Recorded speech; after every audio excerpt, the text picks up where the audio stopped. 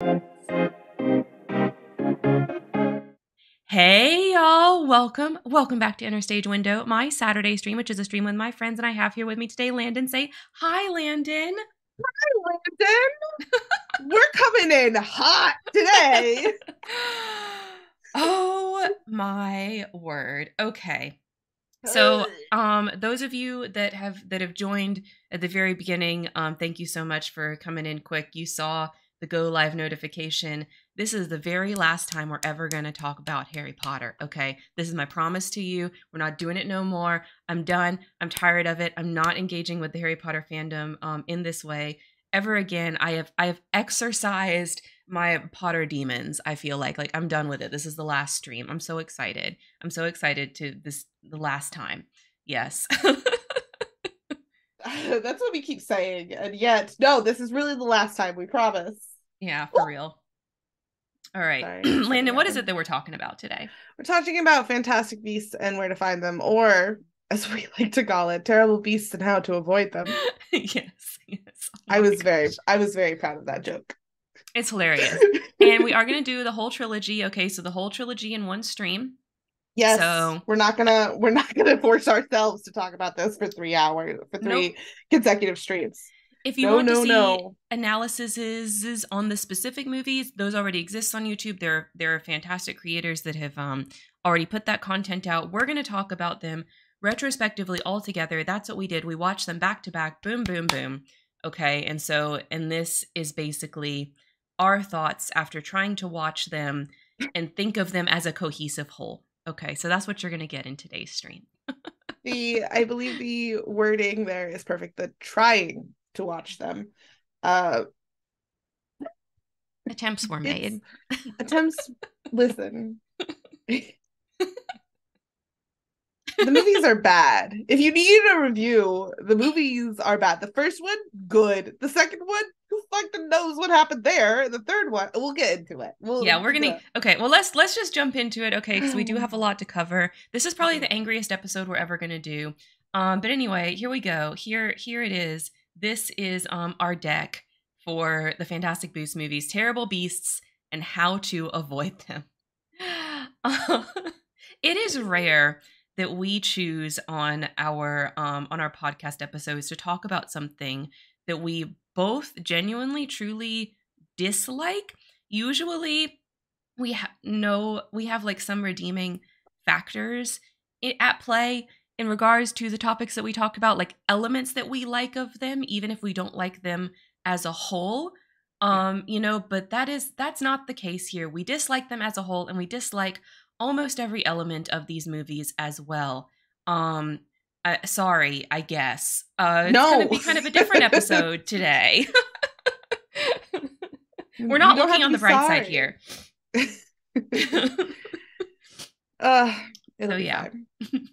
All right. This is just going to be 2 hours of us being angry. And I think this is because we had talked about at the very, very beginning doing Cursed Child. And upon doing these movies, I realized why Cursed Child would be a terrible idea, because I would be angrier than I am now.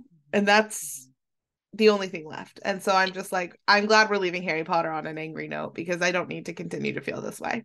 Nope, I think we're good. We're good with it.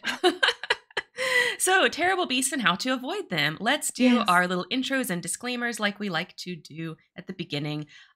This episode will contain spoilers for the entire Harry Potter series. My gosh, if anyone cares about Harry Potter spoilers at this point, I cannot help you. If you do, then it is what it is. But yeah, it's not just spoilers for these movies. We are going to talk about the Harry Potter universe in general. So there's going to be spoilers all over the place for all kinds of Harry Potter content that exists, because there's a ton of it. So yeah, that's disclaimer number 1. Landon, you want to take disclaimer number 2? Yeah, there's also going to be discussion of topics involving discrimination, abuse, homophobia, transphobia, and all the problems of Joanne Kristen, I think is her middle name, Rowling. Right, because she's a problematic human being, and these movies are even more full of it than the entire Harry Potter series. Yep. This is like the problematic cherry on the problematic cake, as these I feel movies. like you could have gone into these movies with problematic bingo and gotten a blackout. Like that just would have happened. I think you could totally make a blackoutable problematic bingo card out of these movies. Yeah. And this is we love problematic shit, okay? Like the problematique, we love it, but not this kind. No. So, yep.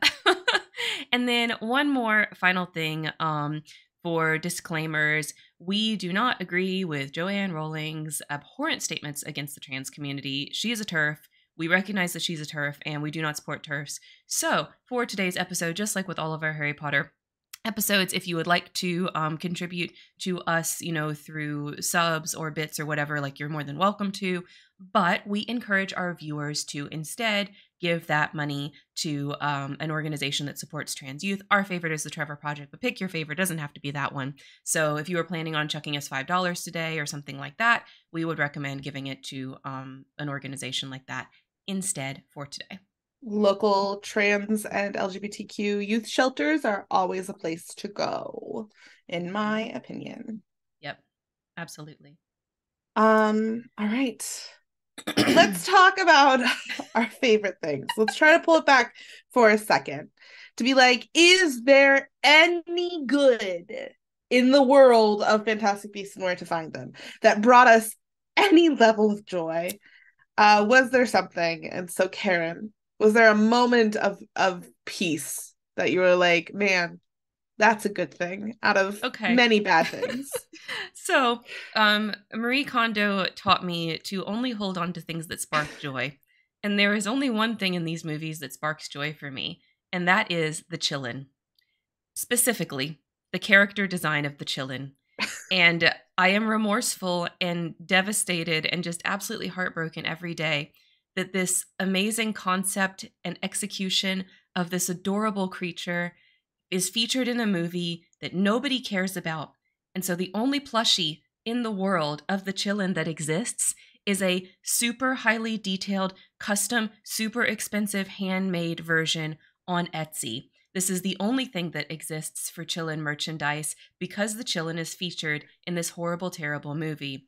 Whoever came up with the concept for the Chillin and whoever designed the Chillin, chef's kiss. Like, you are just like the best artist ever. You are here for my heart. I absolutely love you. I am so sorry your work was featured in such a clusterfuck, like, waste pile of a movie so that no one ever gets a chance to care about this, like, adorable deer-like creature that I just want to snuggle and, like, play with its little spindly legs and pet its little head and boop its little nose. And I can never do that because everything else in this movie is so unremarkable, or just straight up bad. So, artist who made Chillin, I love you. I wish a Chillin plushie existed. I would purchase it, but I cannot. Yeah. I think that's something that just kind of brings me a little bit of joy about this is that the marketing department knew that this movie was going to fail. There's nowhere in this world did the company that was producing this movie think that this was going to be a success. Because if they did, they would have made thousands of these things. They would have marketed it. They would have sold it. It would have been on every Hot Topic shirt and in every Hot Topic window from here to California. Mm-hmm. If they thought there was going to be any chance of success, and there wasn't any, like, and that would have been that's like the Encanto problem, like that they had where like Disney had the issue with thinking that Isabel from Encanto was going to be the beloved one, and then it was actually the strong sister that was the beloved one, so they didn't have any merch. So there's all this Isabel merch that, like, and I love Isabel, don't get me wrong, but there's all this Isabel merch that doesn't sell because most people want the other sisters. Yeah, they want Louisa, or they want Marissa. Was that the main girl? Or they want the main girl herself. Maribel. Yeah, Maribel. Or they want Maribel herself. The big thing was Louisa, because like they didn't make any Louisa merch. Because they didn't think little girls were going to want to be the big strong girl. They thought little girls were going to want to be the princess or the main character. So they made very little Louisa merch. Turns out, terrible mistake. That didn't happen. Like, that wasn't the problem. Marketing literally said this movie is going to fail, so we're not going to do anything. Seriously. I mean, Warner Brothers literally was like, well, you know what? We're going to see how this movie does. We're not going to really do much publishing of it. We're definitely not going to make any merch. We're just going to see. We're just going to drop it and see. And that's literally what they did. And therefore, I cannot have my dreams of a little cute chillin to add to my plushie collection back there. My heart is broken, you know. And the one that I did find on Etsy that's out of my price range, like the craftsmanship is beautiful. Like I think it's wonderful, but it's still not even what I'm looking for. Like that thing is like a display piece only. I want a plushie that I can stick in my cat's face and that they can, you know, play with and I can hug it. Yes, I want like a Squishmallow chillin or something of that nature, you know, but or a Beanie Baby chillin. Or, you know, but nothing like that exists because Warner Brothers had absolutely no faith in this movie. Not that it deserved their faith, to be clear. They were right to have no faith in this movie, but still, the poor chillin, one of the best magical creatures in the entire Harry Potter universe, totally robbed of any popularity because of being featured in this cesspool movie. Terrible. Yes. Awful. So that's my favorite thing, the chillin'. Landon, what's your favorite thing from these movies? I will die on the Eddie Redmayne hill. And the reason being is because this man delivered us neurodivergent, anxious, autistic Newt Scamander, which is everything I feel the Harry Potter world and universe needed, was to be like, yes, it turns out autism does exist in the Wizarding just like world me for real. I was like, man, that one spicy brain is spicy, and I see you. and I loved it, and I think Eddie Redmayne did a fantastic job making a lovable character, even when the script was shit. Even at the moments in time where it was like, man, I don't care about Newt. I cared about Newt because Eddie made amazing choices in his character and development that I just fell in love with. And having just this dork being lovable and cute and hyperfixating on magical beasts and just being a ball of fluff, perfect. Perfection. I mean, Newt Scamander brought me joy. You're right. You're totally right. Because if I think about the third movie, the worst movie, the first time I watched it, I came away with like the only scene I actually remembered and had any real interest in, when he goes and saves his brother and they have to like crab dance out of the pit. And I was like, I couldn't even tell after the first watch, I couldn't even tell you why his brother was in the pit. I could not remember. But I remembered Newt going. And yeah, well, I mean, obviously I've watched the movie a couple of times now, and so I know. But at that time, I couldn't even remember why his brother was in jail in the first place, but I remembered Newt going in and saving his brother in the cutest, most silly way possible. And I just was like, he's so cute. He's so cute. He just like me for real. He just like me. And like just knowing that, man, this boy hyperfixated hard on magical animals, and that's why we're here. Just so nice. And I do think that this is a testament to Eddie Redmayne's acting. Oh, sorry. Let's go back. I'm trying. Okay, there we go. Okay. So I do think this is a testament to Eddie Redmayne's acting, because you can just see in the second and third movie, he's trying so hard to get you to believe that he's the main character and his character should be here, even though he literally shouldn't. Nope. We'll talk about that in a moment. But he's trying very hard to sell it to you, and he does the best job he possibly could, I think. He does the best job he possibly could. And yes, so I am very thankful and grateful for Newt Scamander and Eddie Redmayne's commitment to making this character as he should be. Like, and a diverse character choice, even for a white man. Mm-hmm. Mm-hmm. I appreciated it. It's good. It's good. I mean, I agree. Like, literally, this is the entire list of good things in these movies. These two things. If you liked other things in these movies, then congratulations. But I really literally can't think of anything else I liked. I was gonna be like, you should get your taste buds checked if you liked other things. Well, it's okay if your palate's not very refined. We, I wish sometimes that mine were not, and I could just enjoy things better. But yeah, true. So yes, all right. This was our favorite things.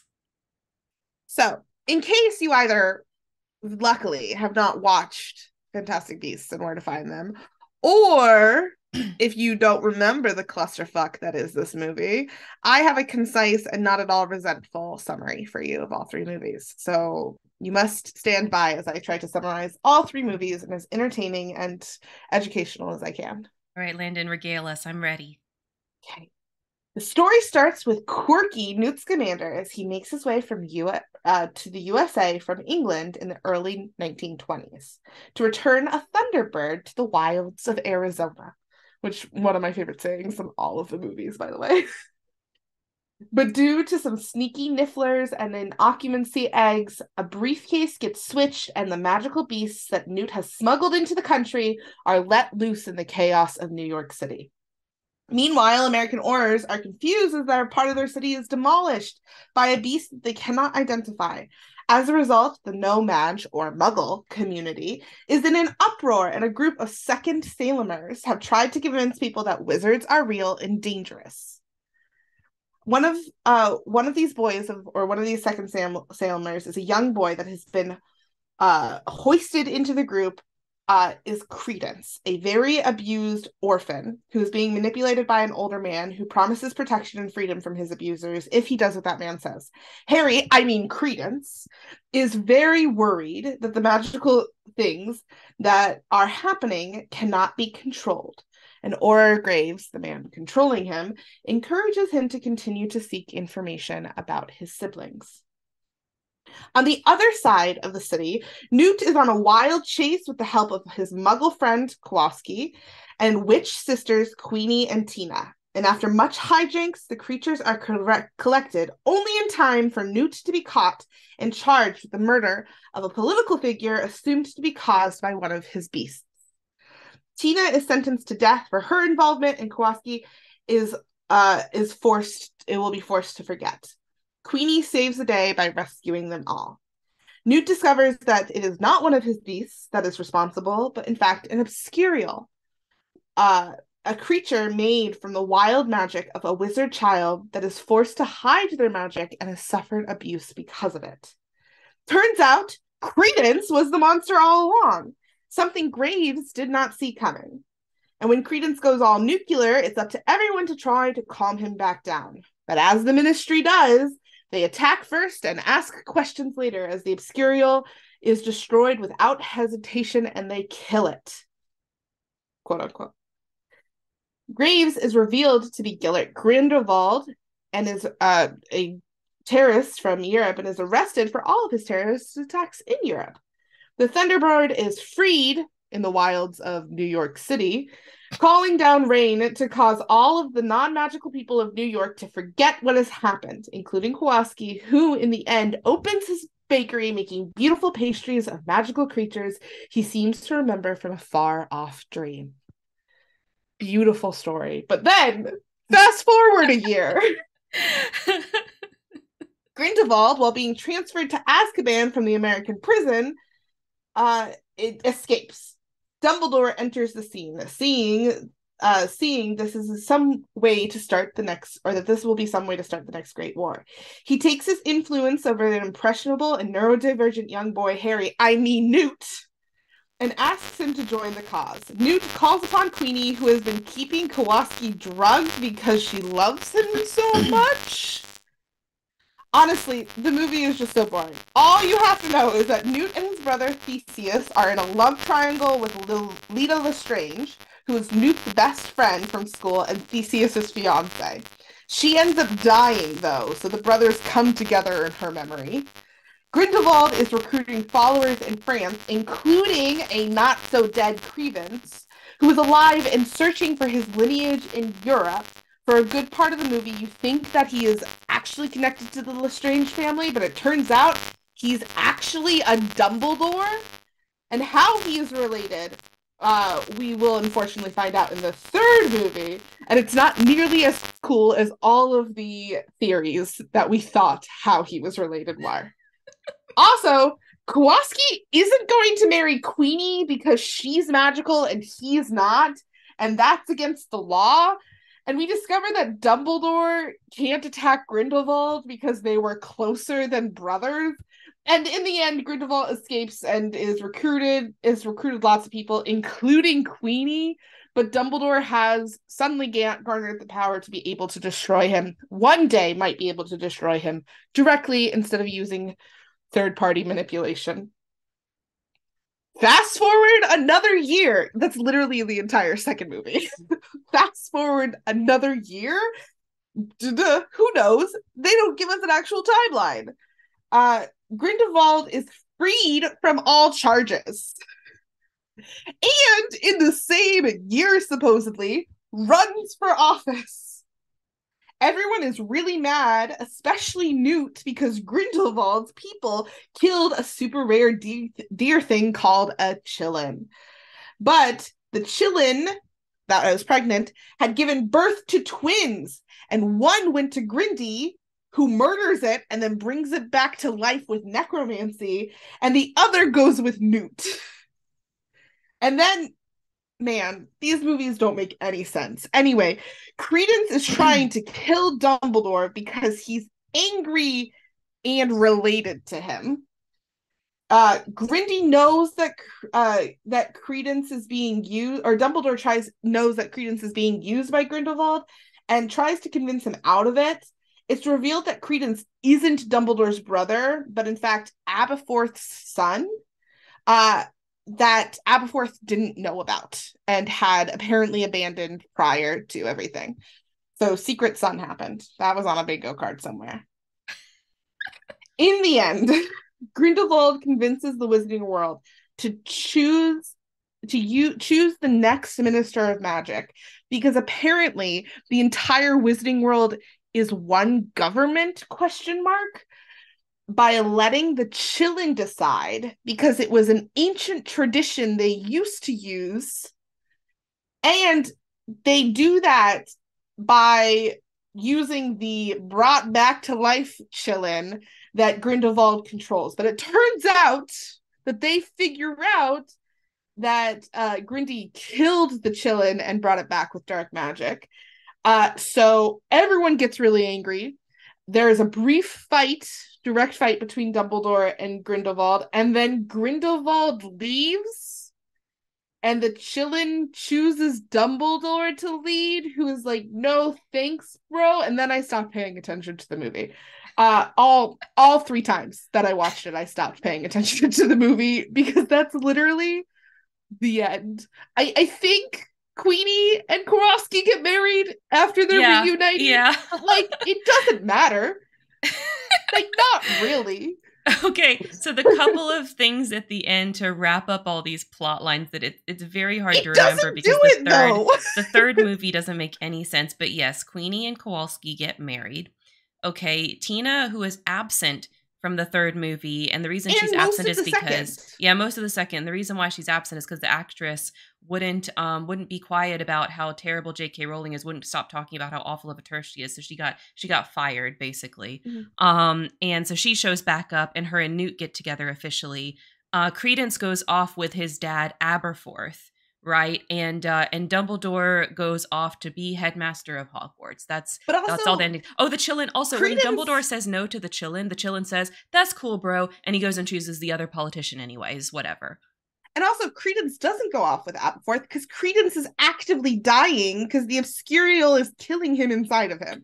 Yeah, but we don't really get a resolution on the Obscurial part. No, so we just literally see Credence passed out, looking on the verge of death of Aberforth's arms, and don't hear anything else after that.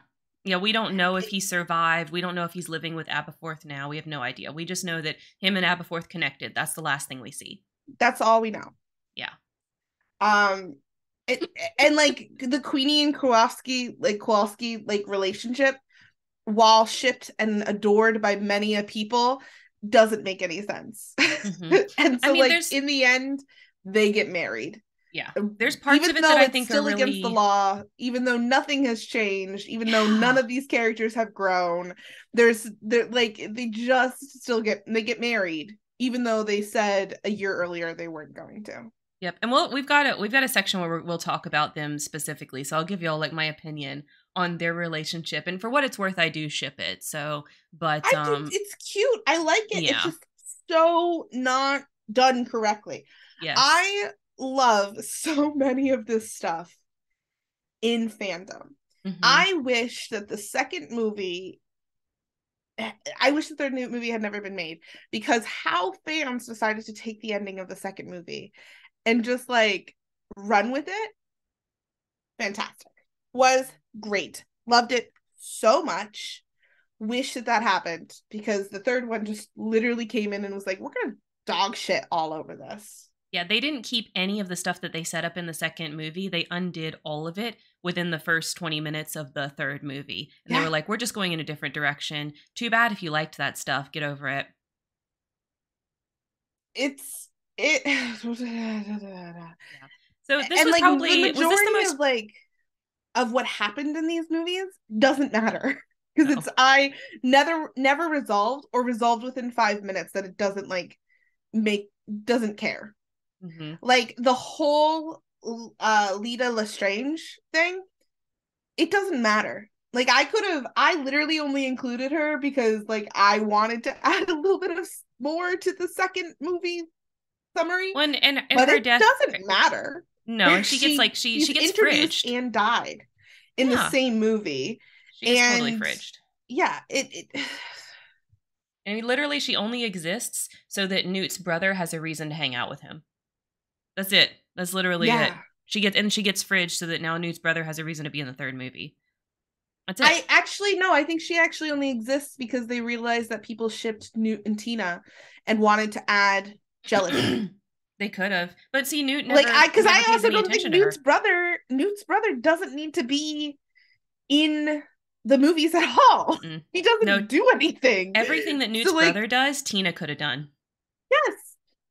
So I honestly think that like Newt's brother, like Letta, because she had like there was like a super quick photo of her in the first one, and there was tension around it, that she literally is brought in to make Tina jealous and like have a jealousy of this relationship, because there's a whole thing where there's like a misprint of Newt being called the fiance. Mr. Scamander is how he's referenced to, but it's like a picture of Newt and Letta.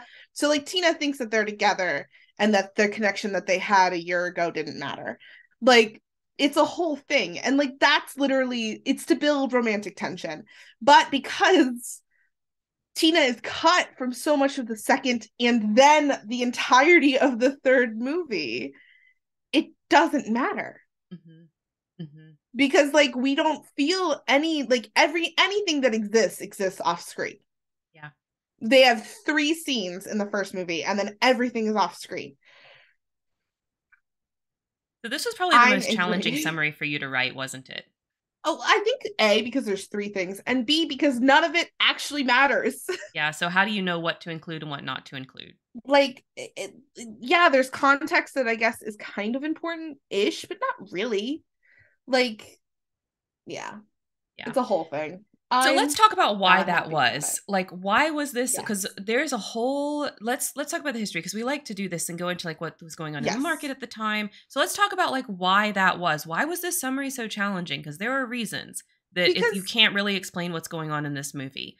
It's very interesting. I have to say that the series itself was set up to fail. Like it had everything working against it. So yes, let's do that. Let's talk about it. A winding road of bad timing and money-making greed. Mm-hmm. So we start in, I believe it's 2014-ish, where the love of Harry Potter novels have continued to skyrocket. The movies have stopped coming out, but the love of Harry Potter is continuing to go. JKR is still making bestseller records. She's still making lists. It's being published in an incredible amount of languages, and people love the first theme park that came out. People Universal loved Park. It. Yeah, I was gonna say Universal Park. in Florida was officially built, and then greenlit in and started being built in California and Japan. So all of a sudden, like, huge amount of success. And then at the same time, JKR's pseudonym is leaked. So she is discovered to, instead of been writing Harry Potter books, she is writing mystery novels under a separate name. And those books are not doing well. They didn't do well at all. But by, like, as far as we're aware as the public, not by her want, it is leaked that she's writing these novels. Mm-hmm. So it's not all like of a sudden, is like, it's not like this is a secret. It just like wasn't super common knowledge. So it went from being like something that you would know if you specifically looked into it, into something that like everyone in the Potter fandom knew. The publishing world knew, but it wasn't even like like fans, like not even fans, but like readers didn't know. Mm-hmm. It wasn't a secret amongst the publishing community and the market and the world there, but it wasn't out to the public. Right. Like, she was writing under a pseudonym because she did not want to be connected to J.K. Rowling. Mm-hmm.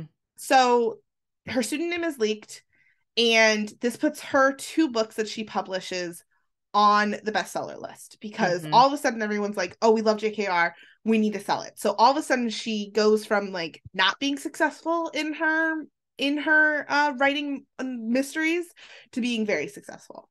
Yeah, and at this time, remember, this is in a post-wizard shitting themselves world. Yes. So there is this like little contingent of people that are getting kind of tired of J.K. Rowling in the Harry Potter fandom. And when these books all of a sudden get very popular, there's like murmurings of like, what a weird pseudonym to pick. Do you guys know who Robert Galbraith is? And it's connected to her turfery.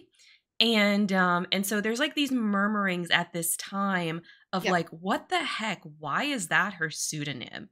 But it's not like very loud yet. You would only be hearing these if you're really in the Harry Potter fandom and you're following a lot of Harry Potter fandom accounts that also are already annoyed with her for like the Dumbledore is gay post thing, the wizard shitting themselves thing. Like, you guys know, because we've talked about this. So that's like starting to bubble up at this point. I also think that there are like feelings there that exist within the fandom too, of like wanting to support her on going out on doing something else, of being like, oh, we're excited to see what JKR is going to do next. What is the next Harry Potter? All those kinds of things. And then upon reading her books, discovering that they're not there's good. Hope. There's like hope there, and then there's people like read it and they're like, oh, these aren't like, that good. Forgiveness, I think, for certain parts of the fandom to be like, oh, of course she's done with Harry Potter. Like, so she's making these stupid comments of wizards shitting themselves and like adding all this stuff, because this is also a pre Pottermore world too. So like so of course like this is happening. She's done with it. She wants to move on. So there's like a support there and a hope there as well. So her pseudonym is leaked, and Warner Brothers then greenlights about a year later a standalone film based off of the epistolary novel, which is, it's kind of an epistolary novel. It's a textbook novel. It's a textbook within the book series, and it's written in the form of a textbook. So it's not a narrative story that it's being based off of, but turning it into a narrative story called Fantastic Beasts and Where to Find Them.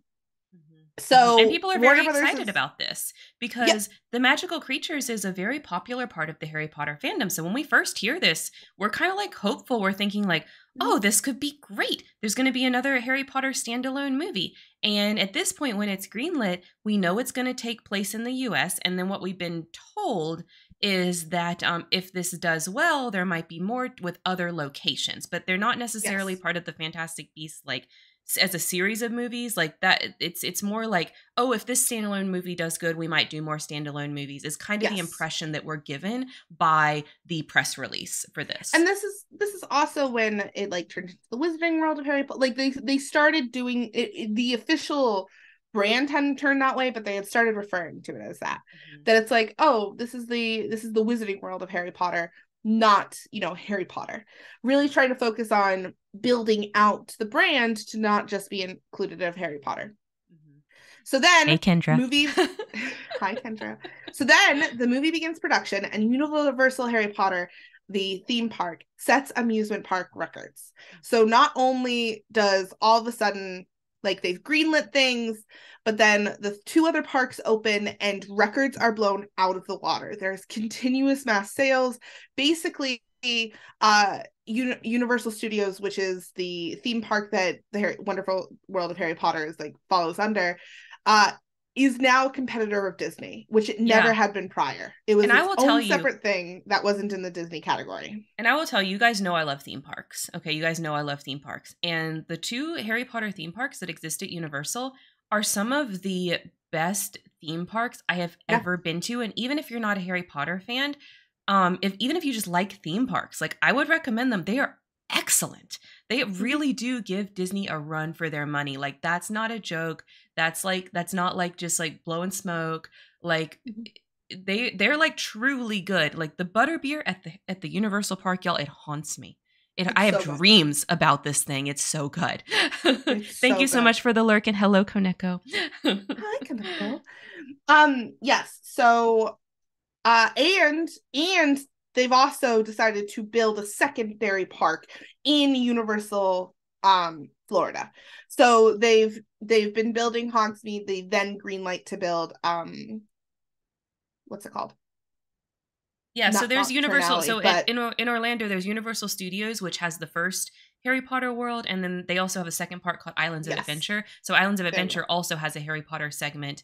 And they're both connected. So like they didn't both like they're in the 2 separate parks. So like it's kind of genius from a marketing perspective. You got to buy a ticket to both parks to see all the Harry Potter stuff. And there's like if you can take the Hogwarts Express between them, there's like a train. It's really cool. And it's great. It's great marketing.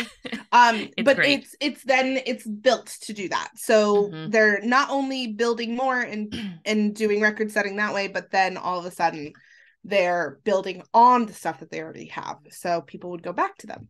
Yeah, and the thing is like when you see the theme parks and you experience them and like at the time before Fantastic Beasts came out, I had visited the theme parks and I had thought they were so good that for me anyway, there was a lot of hope around like, oh, what's next for the Harry Potter franchise? Maybe it really could grow up and become something that's like a really big tentpole property, like a Star Wars or something like that. I also think the thing is like because so many other companies and so because it's becoming so universally large, and we had the information that JKR was trying to move out of the Harry Potter universe, there was also this idea for the fans that were angry at JKR but still loved Harry Potter that maybe she wouldn't be as involved, that it would be a very Lucasfilms sort of thing, that it would be an oversight rather than an individual hand on the heartbeat sort of thing. Yes, that's what we thought. We thought it would be like, because when it comes to Star Wars, sometimes like Lucas really needs to not be as involved as he is. And we just thought like it would be that sort of thing. So my face is covering this one. Hang on, let me show you guys. Boo. Oh no. Oh no. Oh no, what? What you just showed next in text. Oh no, you guys. It begins. It begins.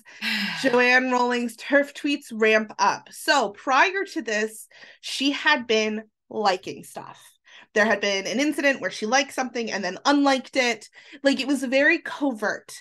It was obvious that she was exploring these realms and agreed with these ideas, but she hadn't gone public with it. And after movie production begins, so after casting and filming and all of that is set in motion, she starts actually tweeting. Yep.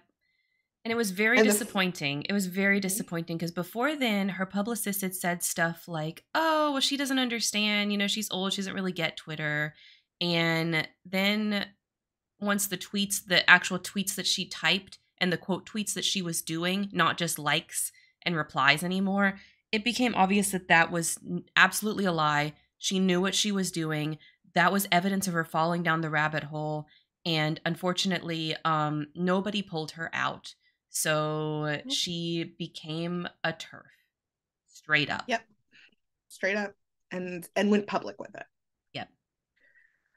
So then, in order to cover up the disaster that JKR was really doing, news broke fairly soon after that Warner Brothers greenlights a 5-movie deal for the Fantastic Beasts and Where to Find Them. Fantastic Beasts and Where to Find Them is already in the pre-production phase. It hadn't begun filming yet, but it certainly had started its pre-production, which means that they had a director, they had a script, and they had people cast for it. And then all of a sudden, Warner Brothers is like, hey, you thought you were getting 1, you're actually getting 5. Mm-hmm. And we took this to mean that, like, wow, this movie must be really good. We're really super excited for it. You know, that was kind of what this led us to believe in the fandom. There was excitement, and for the most part, because the TERF tweets had started, like, she didn't go on the rampages that she went today. It was 1 or 2 tweets. It was small, so a large majority of the franchise, or large majority of the fans, didn't know that this was going on.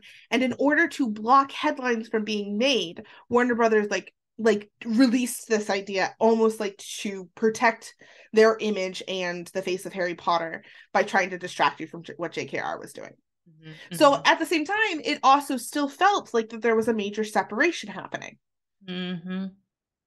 Mm-hmm. So then, a little while later, Fantastic Beasts 1 premieres. And it's at this point in time, too, that we realize that Joanne Rowling is not just overseeing at a name sort of level, that she has actually written part of the script, that she is hands-on with this. Yep. So she goes back to what she said 2 years prior as far as not wanting to be involved in Harry Potter, and directly negates that. And at least from my perspective in the fandom, we totally, at this point, we're like, okay, well, she was obviously lying. Because here's the thing is, there was always murmurings at this point that, like, yeah, J.K. Rowling says she wants to be done with Harry Potter, but she can't let it go. And there was lots of evidence to support this in what she was publishing on Pottermore, that she just can't let it go. Mostly because, like, nothing else that she makes is half as popular as Harry Potter. And we believed, based on, you know, the fact that those books, the mystery books, were not that good, that they probably wouldn't be. Harry Potter was probably the only popular thing she was ever going to make. And so, like, those of us that were, like, following her a lot and really, like, paying attention to what she was doing, we were like, oh yeah, so her wanting to get away from Harry Potter was just hopeful words on her part. She never ever meant it. She was always going to go back to Harry Potter, because in reality what she wants is attention, of course, like all of us. Or and like so, all of this, you know, or maybe she did mean it at the time, but then all of this good stuff that happened within the universe that she was very hands off of. I like to think it was hopeful. Like, she wished she felt that way, but she didn't. I think that's and I also think that and I can also see a world in which she did think she meant it, and then she wasn't successful. And on the other hand, being passive in this world did mean she was successful. And so why would you try at something that you might fail when success was guaranteed? Exactly. So that's where it was. Fantastic Beasts 1 premieres. And so Fantastic Beasts 1 premieres. Nothing big happens. It's received well. Things are good. They don't actually, I think most of the fandom liked it. It was different, but most of the fandom liked it. It was entertaining. It felt, though, like, okay, how the heck are they going to make 5 movies out of this? Yes. And that's the biggest thing that happens in between then and then. Like, biggest thing that happens is just wondering how they're going to make 5 movies out of this. There's no drama. Do you remember, like, when the first one came out and we all watched it, and the fandom was kind of like, oh, there's some really cool ideas in this that I hope that they carry over, such as, like, the way apparating is portrayed in the first movie, the way that in the US a lot of the wizards lean a lot more heavily on voiceless spells, where they don't speak any incantation. They just do some kind of, like, movement, right? So there's, like, all these kind of, like, really interesting ideas in the first movie, but, like, and they do leave you, like, this weird cliffhanger so that you know a second movie is coming, but most of the fandom was like, I just don't get it. I just don't get how this is a series.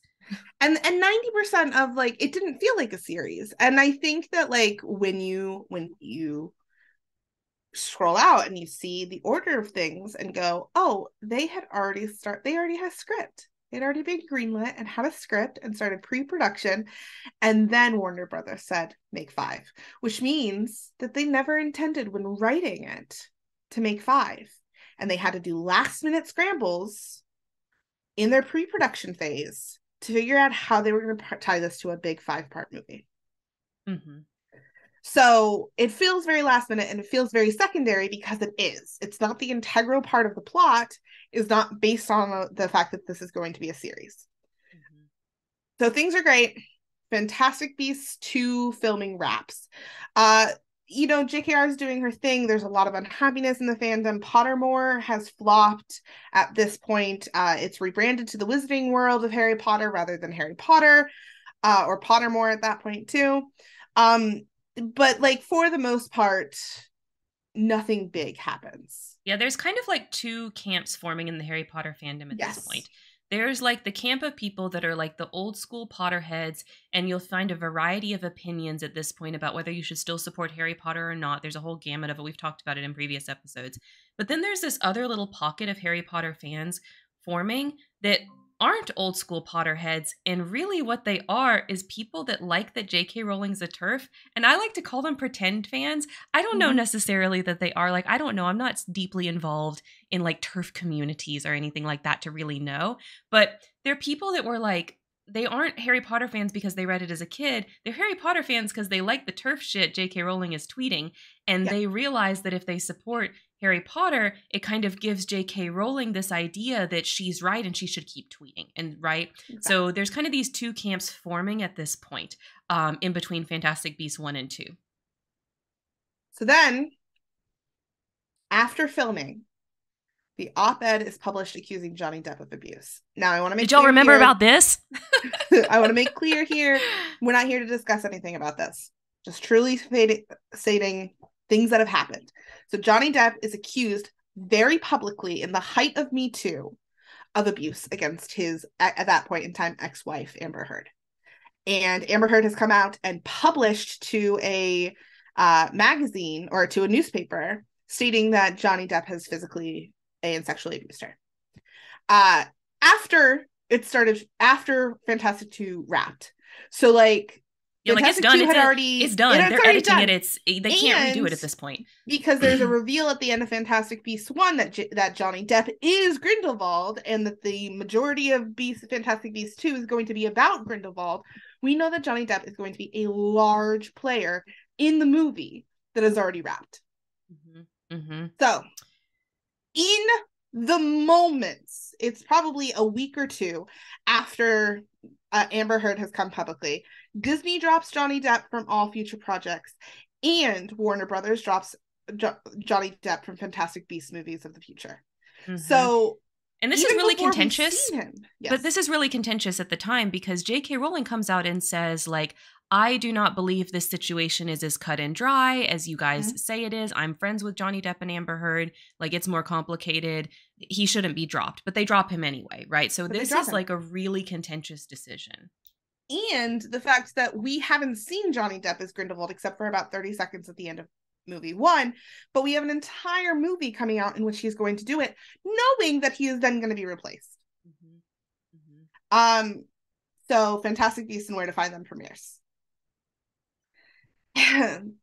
And it's a shit show because we all go into it knowing that knowing the whole Johnny Depp drama, trying to figure out how this is really going to make or break the series. Like, this is how we're going to really tie it in together. This is how the fans are going to suddenly understand what part this plays in a bigger story. Also, how are they going to keep the Fantastic Beasts and also make this about Grindelwald, because the movie is about Grindelwald's secrets. Well, fans have a huge problem with it. There's a lot of problematic issues with Fantastic Beasts and Where to Find Them #2. Let me start by saying the queer baiting that existed within the movie. At this point in time, prior to any of this, JKR has come out and said that Grindelwald and Dumbledore were in love. Dumbledore is gay. And in the movie, the only sort of like reference to it is this idea that Dumbledore and him were closer than brothers. So there's stupid. A lot of queer baiting that's existing. It's super queer baity. And so it's kind of, and remember, like, this, as we're kind of going through these steps, J.K. Rowling's turfiness is like ramping up and ramping up and ramping up, like, as it's going. And so, like, this comes out, we get the brothers line, and literally everybody that's on the haterade train, myself included, I remember being like, told you so, told you so, told you so. I knew since the wizards shitting themselves, told you so. That this is that she's garbage. And all of those who weren't suddenly signed up. Yep. We also have the problematic storyline of Nagini. I didn't even mention her during my summary because honestly her storyline doesn't fucking matter in the grand scheme of the Harry Potter series.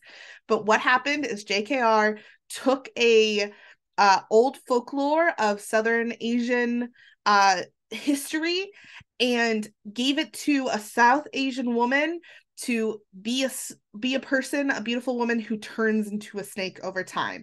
And in order to connect it to the larger world of Harry Potter, ended up being the evil snake that would later then help the fascist leader Voldemort. So she did kind of the same thing, and we'll talk about this more when we get into it. She did kind of the same thing in this little pocket realm that she does to like the US's magical community overall. She took like a few stray things that she understood about Southeast Asian culture and folklore and mythology, and applied them in ways that showed that she only did surface level research on the area and its folklore. And so it upset everybody. It upset everybody. Which is not new for her. Something that she did very common and actually is part of what made Harry Potter wonderful. The issue is that what she took was British and her culture's background and history and the things that she knew. She took Anglo-Saxon sort of religion ideas, told folklore there, really, really stuff that she was connected to that wasn't harmful. Because it's her culture, so she knew how to do it properly. It was her culture.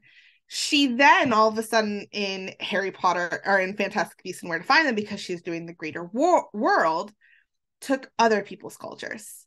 And she didn't know how to adapt it properly. And did the same level of research that she did with her own culture, but because she didn't have the context, the depth, and understanding, ended up making something incredibly insulting and racist, especially in terms of Nagini. Yeah, so Nagini's storyline, basically everyone hates it because either you're saying like, oh, it's racist, or you watch it and you're like, why is she in this movie? She doesn't do anything. So nobody liked that. Hello, welcome in, John. Hey, John. And then also around this time, Johnny Depp has filed his first lawsuit against Amber Heard, where he has dropped public proof as to the fact that he did not abuse her. So now there's like what he was claiming. So there is a big like she said with that in that situation. So now there's like now Johnny Depp also has a bunch of people that are like Johnny Depp on his side versus anti-Johnny Depp, and that's a whole cluster.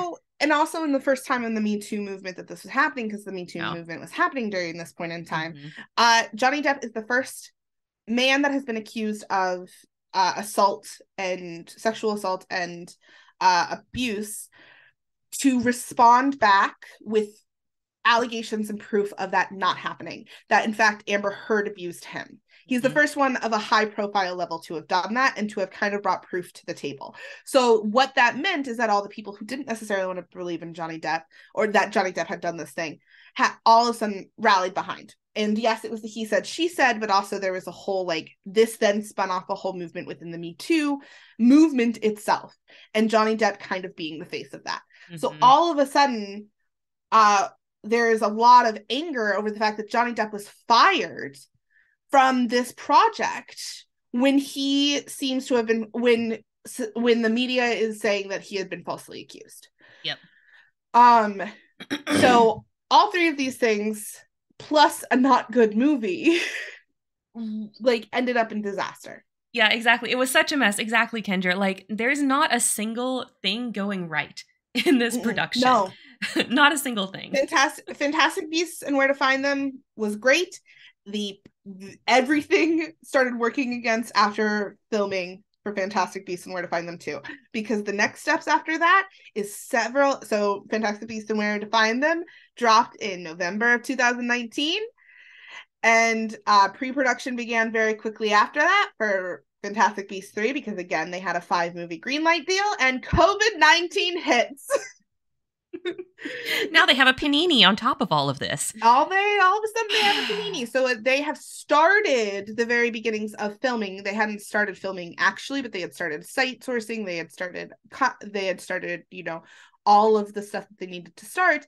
They had casted the new characters, like all that stuff. Characters. COVID-19 drops and stops everything in the world to a halt. And everything is put on pause for 9 months. Yep. So not only did they leave a bad taste in fans' mouth with the unhappiness of Fantastic Beasts and Where to Find Them 2, but they couldn't fast light a movie to get something out to put a better taste in their mouth. They couldn't wham bam get it done because there was literally no possible way to make anything new from happening. So fans for 9 months stewed on their anger as JKR's turf tweets continued to ramp up, as not only is she like she's dropping her own op-ed during this point in time, she's dropping false information. All of those things that happened during COVID are happening, or like that JKR did bullshit during COVID, are happening on the heels of an incredibly bad situation with Fantastic Beasts 2. Yep. So what does Warner Brothers do? They announce that they aren't going to make 5 movies. Yep. So they say this third one's the last one, you guys. We're going to wrap it all up. They don't even say that. They just say that they have not greenlit 5 movies. That the third movie is still happening, but they have been very vague about how many there's going to be because Warner Brothers did not want to commit to 5 movies in case the third one failed, but also didn't want to write themselves out of 4 or 5 movies from happening in case there was a bounce back after COVID-19 and after the third movie. So here's what we understand from what I believe are credible sources of these conversations happening in the Warner Brothers like executive rooms, right? And I believe these people that say this, like former Warner Brothers employees at the time, basically are saying this. So essentially, what Warner Brothers decided is like whether Fantastic Beasts 4 and 5 gets made is purely gonna be based off of the reception and box office of Fantastic Beasts 3. If we make a fuck ton of money, okay, we'll make the other 2. If we make this third one and everyone's like, we love it, thank you, we'll make 4 and 5, right? So that's essentially the conversations that they're having in the executive suite. But an important detail to remember is at this point, the script is already written for third. They have already cast characters. They have already started the pre-production and finished at this point the pre-production because that's all they could have done in the 9 months of COVID-19. Yep. So they're just waiting to be able to film. They're waiting to be able to film, and Warner Brothers announces that all of a sudden there's a chance that the 4th and 5th movie are not going to be made, which means they no longer have the guarantee of telling this story through multiple movies. They have to wrap up this series and also leave it at a place where it would be satisfying for it to continue. So they have to go back and do a shit ton of rewrites, while also, as far as like we're aware, keeping the same contracts, which means the people that they have been contracted with and the actors that they have hired need to still have jobs, or else they're just going to have to pay out of pocket. So they have to keep the same characters. They have to have a lot of contracts as far as like where things are being filmed. They have to kind of keep the same essence of it, and also put 3 movies worth of plot into one, and also leave it open-ended enough for it to continue on. Literally impossible. The impossible task. And so, without anybody's surprise, having looked at all this fucking mess, Fantastic Beasts 3 premieres and utterly flops. Nobody liked it. No, the movie is a mess. Warner Brothers knew, considering the fact of this. It was cursed to start.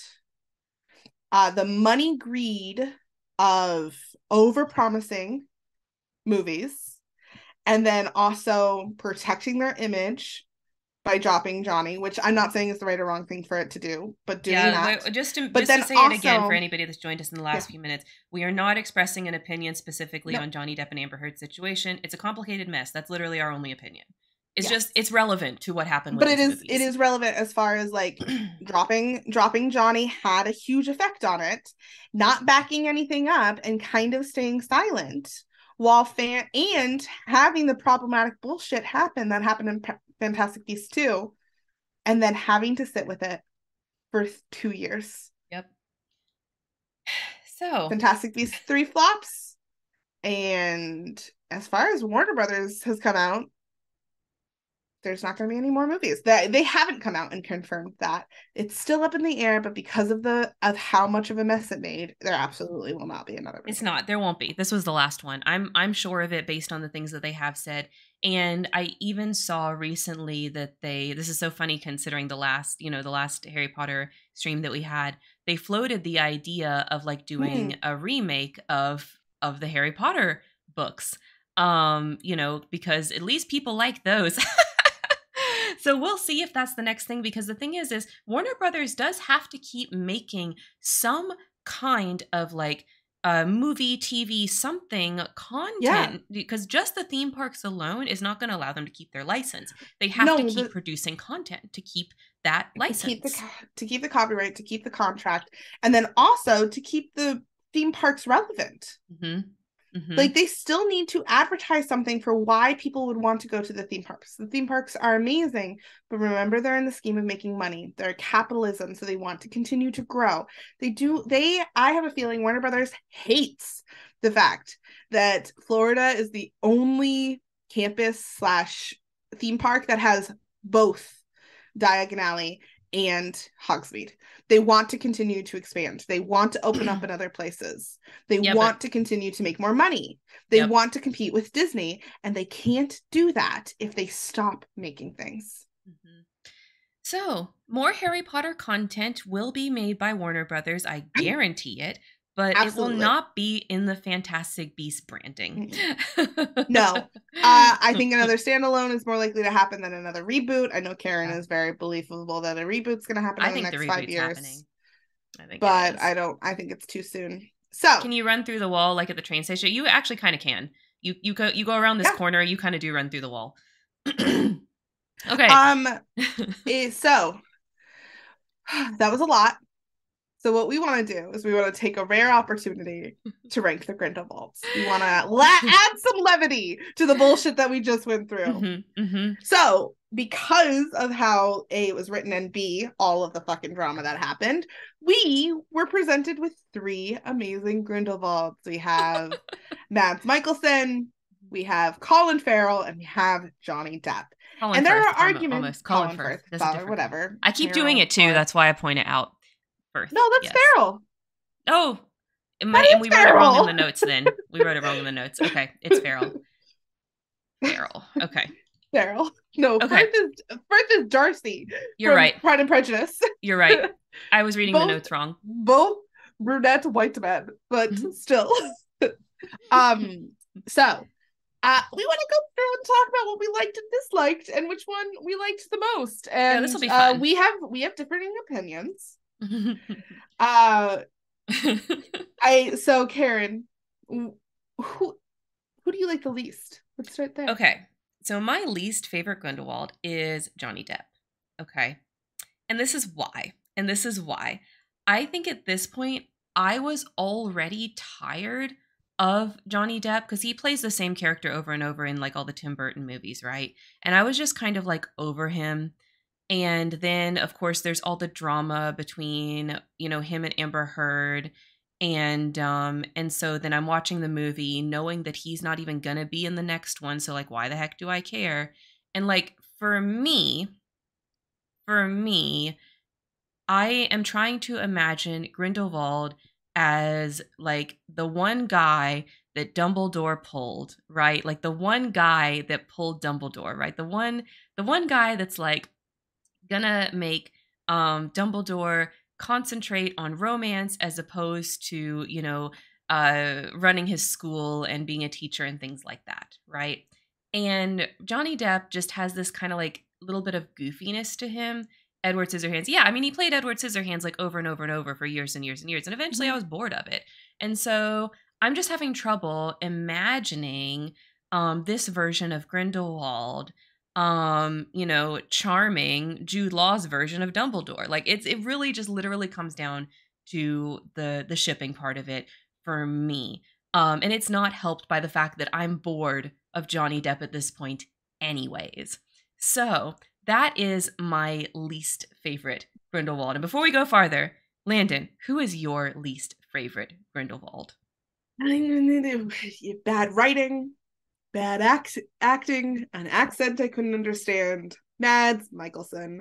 I know people love him. He was great in Hannibal. I understand that he is a town favorite. He had no charisma and charm. I was like, this man was supposed to charm the entirety of the wizarding world. And this man could not even get anyone to be on his side. He is a brick wall. And I hated it. Great actor. Hated him for Grindelwald. Truly. And it's so unfortunate because of the way that everything happened. He got absolutely no time to connect with the audience. Like he literally got the worst script of the three to try to work with. So it's very unfortunate. I think it's 100% bad writing, not bad acting. I think Mads did what he needed to do with what he had. He didn't have time to have charisma and charm. He was constantly threatening in the script. He was constantly having to be like, no, we do it my way, because that's what was being written. Mm-hmm. I think that he was set up to fail, not because he was bad.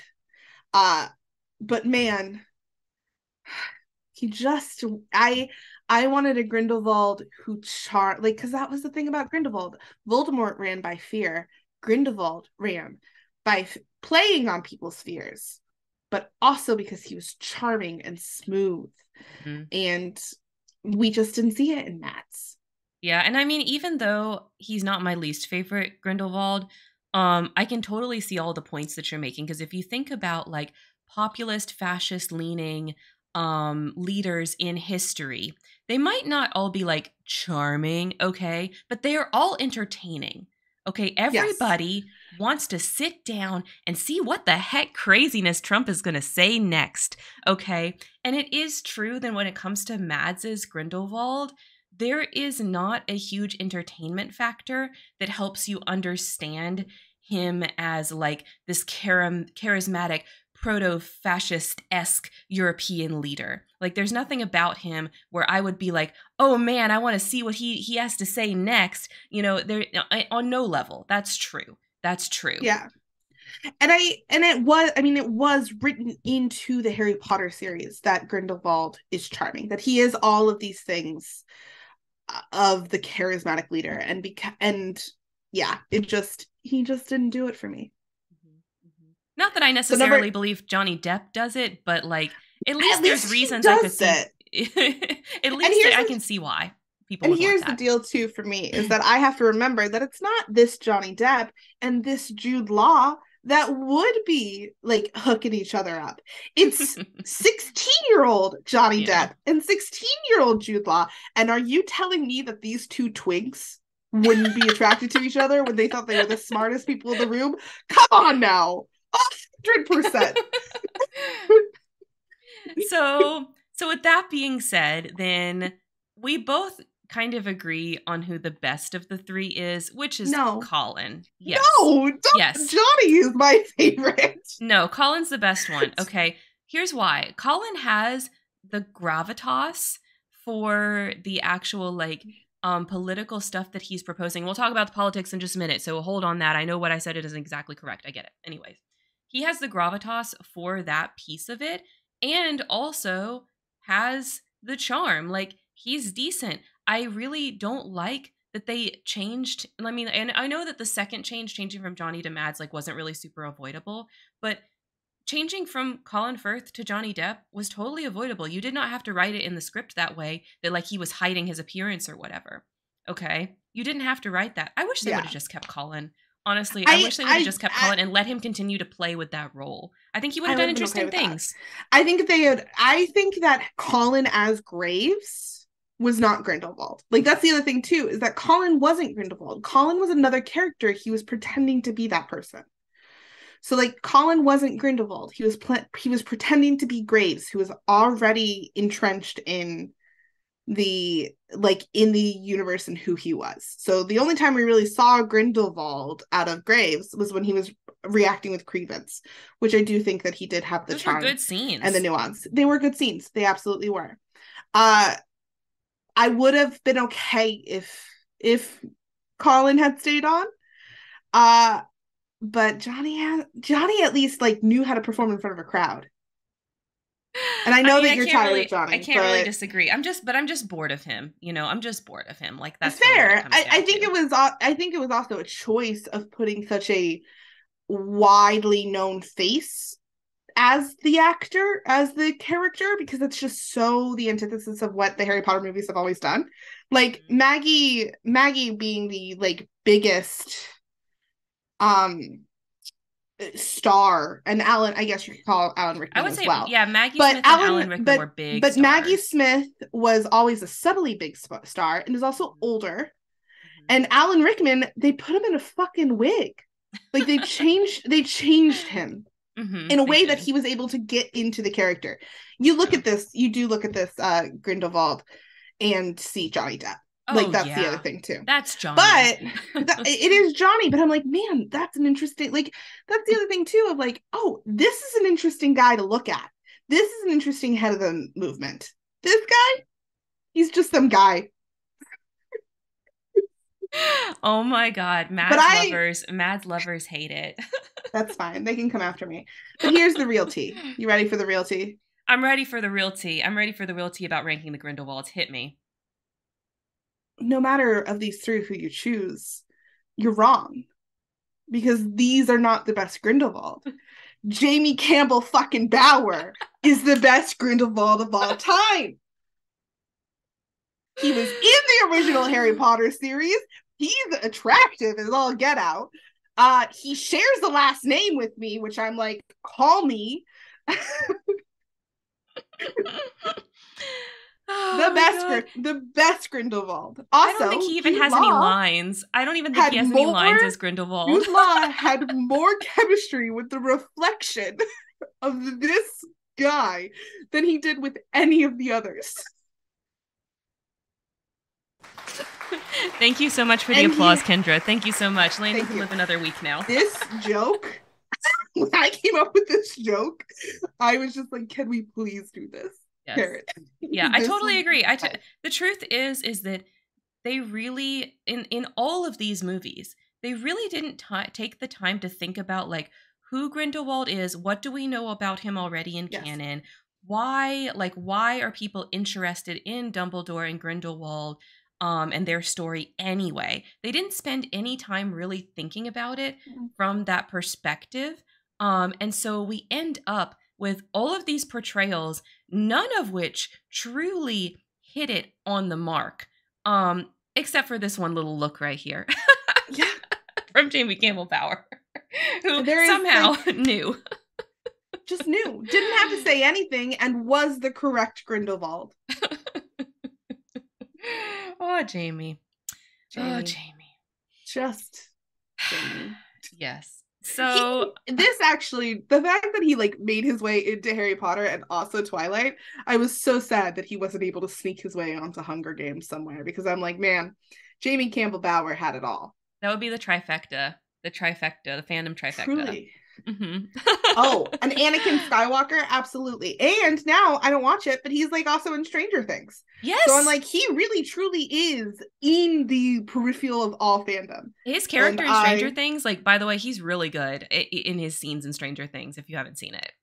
It's called eyebrow acting. He is an amazing eyebrow actor. He also was in a fantastic musical called Sweeney Todd. Yeah, he's good in Sweeney Todd too. All right.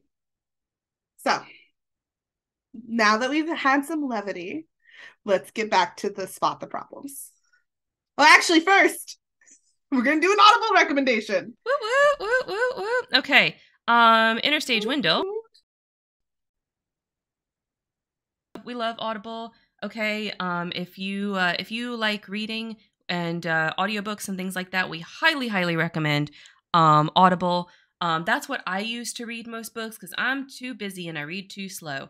And if you would like to start your free trial of Audible, it's audibletrial.com/interstagewindow. Your first month is free. And even if you only do the free month, you are supporting us. But I would recommend keeping it after the free month because it is truly just a good service. So that being said, Landon has an Audible recommendation for us today.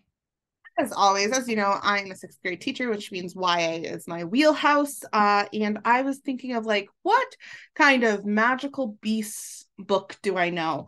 And I was like, you know what? I just recently read this one. I actually also recently watched the movie. And it's such a good story that I wanted to bring up Life of Pi. I think that there is a lot of wonderfulness to do with the story. So Life of Pi is about a young boy who is being forced to leave home, where his family owns a zoo, and they are being forced to leave to go from their home in Southern Asia to go to California. And tragedy strikes when the ship that they are on capsizes in a storm and sinks.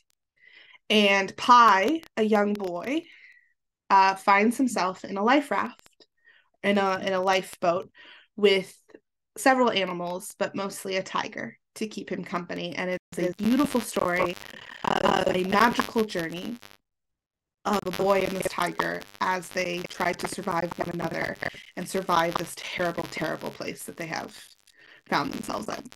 And it's a story that will make you cry and question, and has, I think, one of the most gut-punching sort of like realizations of metaphor. The ending is really good for young kids, but also for like adults. I think that it's one of those books that you read as a kid that reading as an adult changes your life.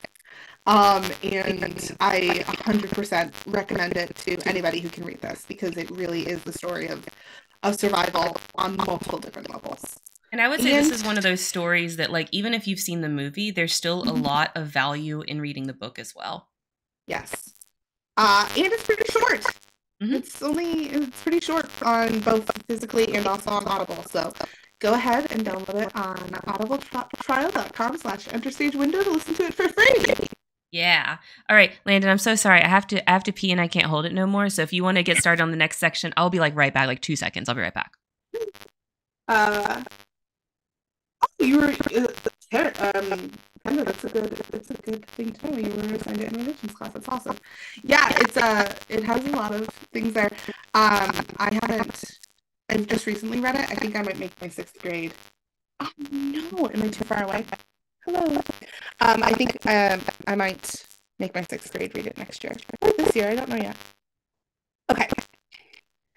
So, as Karen is finishing up her little break, I will tell you guys all, hopefully my audio is better, that this is just going to be a big old episode of Spot the Problems for the rest of the time, because we have talked about how much we dislike it, so now we got to be specific with it. These are all the things wrong with Fantastic Beasts and where to find them. Not all the things, actually, just the bare minimum, but we didn't want to be here for 15 hours, because we couldn't be. We picked our favorites of the bad things. Karen, Kendra was saying my audio is fuzzy. Does it sound fuzzy to you now? I had to hold my mic closer. No, it doesn't. Just wanted to make sure. Hopefully that will fix it. Okay. So, the first thing that we want to talk about is the fact that this is largely set in America. And there's 3 things that have been invented for basically the American interpretation of the wizarding world. So there is MACUSA, which is the Magical Congress of the United States of America. So basically it's kind of like the America's magical government. Okay. There's Ilvermorny, which is the American Magical School. And then there's the Second Salemers, which is a group of muggles that have some kind of awareness of the wizarding world and are incredibly against it. Like it's like a conspiracy theory kind of group, right? So these are all invented now for the Fantastic Beasts movies. Some of these came like partially from Pottermore and some stuff like that, but they're like expanded on here in these movies. So we've got these 3 things now in the wizarding world, because America exists in the wizarding world in a deeper way.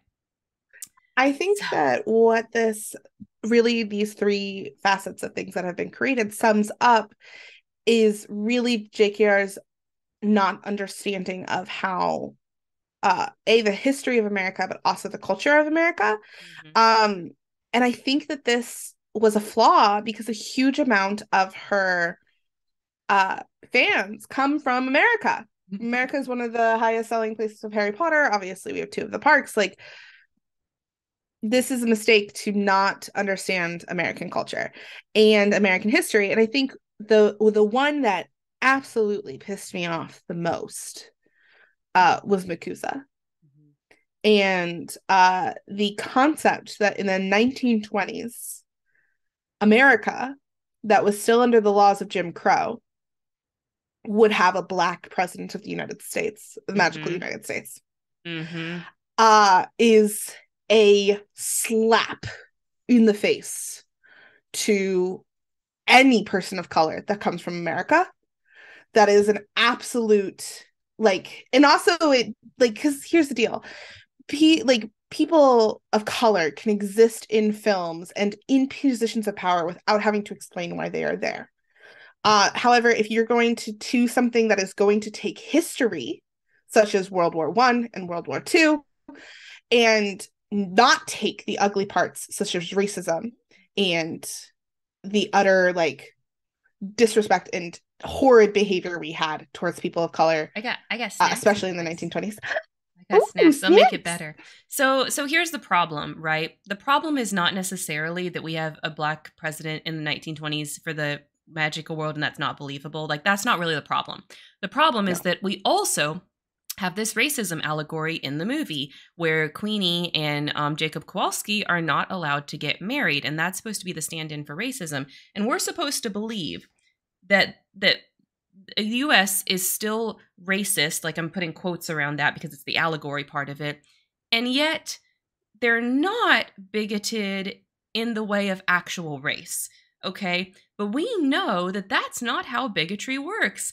Bigotry tends to commingle and go hand in hand, and if we are still having struggles between magical and non-magical people, there's also going to be hierarchies between races, between genders, between socioeconomic classes, all of the things that we have already in the world. Like, those aren't, the magical community is not immune to American history or American society and is just going to be like, oh, we're super progressive in regards to skin color, but we're not progressive in regards to magical and non-magical ability. Like, no, bigotry works together. They are comorbid with each other. And this is just a fundamental misunderstanding of bigotry. Yeah, and you go, and also I think, like, it's a stark thing to go from a scene with Second Salemers, which are protests against a certain kind of person. In this case, it's magical people protesting, or non-magical people protesting magical people, but also, like, has lots of fascist sort of underlines. To go from that to then just being, like, hand waving a black woman president, by the way. That's the important part too, of, like, being like, oh yeah, this exists. And then when questioned, JKR just was like, oh, racism doesn't exist in the Wizarding World of America. I mean, you're exactly right, Koneko. Do we expect a bigoted writer to understand how bigotry works? Absolutely not. No. We don't. But the problem is that we have gone from novels explicitly written for children and young teenagers to now films that are supposed to be 4-quadrant films that are for kids and adults and everyone in between. And so when you've got this story that's clearly supposed to be a 4-quadrant story that our adults are supposed to be able to engage with as well, and you see things like this, like, it just is glaring in a way that wasn't as glaring when you were a kid reading Harry Potter. Yes, and I also, like, there is no surprise that bigotry exists. But I am not going to lie that I am a little shocked that a movie of 2017, with where we were in the world of 2017, certainly not nearly as, like, vocal as far as progressive as we are now, but that nobody in the entire making of this film was like, hey, is this a good idea? Because we are going to piss people off with this. we are going to piss off by insinuating that in the era of Jim Crow, that a Black woman president is a believable thing when we are still using history of that time. Mm-hmm. Mm-hmm. And that nobody sat there and was like, hey, this probably not a smart idea, or at least didn't have the hindsight to like come up with a statement to address it. Instead, just sat there and was like, oh, we're hand waving racism. Am I shocked by this? Absolutely not. Am I incredibly critical about this? Yes. It's disappointing. It's disappointing. It's real. It's expected, but it's like frustrating. Because it's like, no, that's not how that works. Yeah, it's very annoying. And it only gets worse, right? It only gets worse when you look at Ilvermorny, where she did the same thing as she did with Nagini, where she was like, let me look at some, various tribes of Native American folk tales and things like that. And that's what we'll use for our folklore for our American magical school. Okay, this is stupid for so many reasons. First of all, what that means is the American magical school existed before colonization, and apparently colonization had no effect on it. Makes no sense. And the fact that there's still only one American school is like, do you know how big America is? There would at minimum be an East Coast and a West Coast one. This makes no sense. Like, no American believes that this makes any sense. Well, also, like, it's this idea of, okay, the school existed before colonization, but the type of magic practiced exists in the roots of, and exists only in the stories from people who are colonizers. Yeah. Like the type of magic and the idea of magic wands and the idea of like magic rooted in paganism is 100% a European like place where it formed. Magic that exists from different places in the world looks nothing like the magic in Harry Potter. The Harry Potter magic in roots can be easily traced to certain aspects of paganism and different like areas of European magic, but is nowhere near any sort of African magic, no form of Native American magic, no form of any sort of folktales of Asian, Eastern, or Southern Asian magic.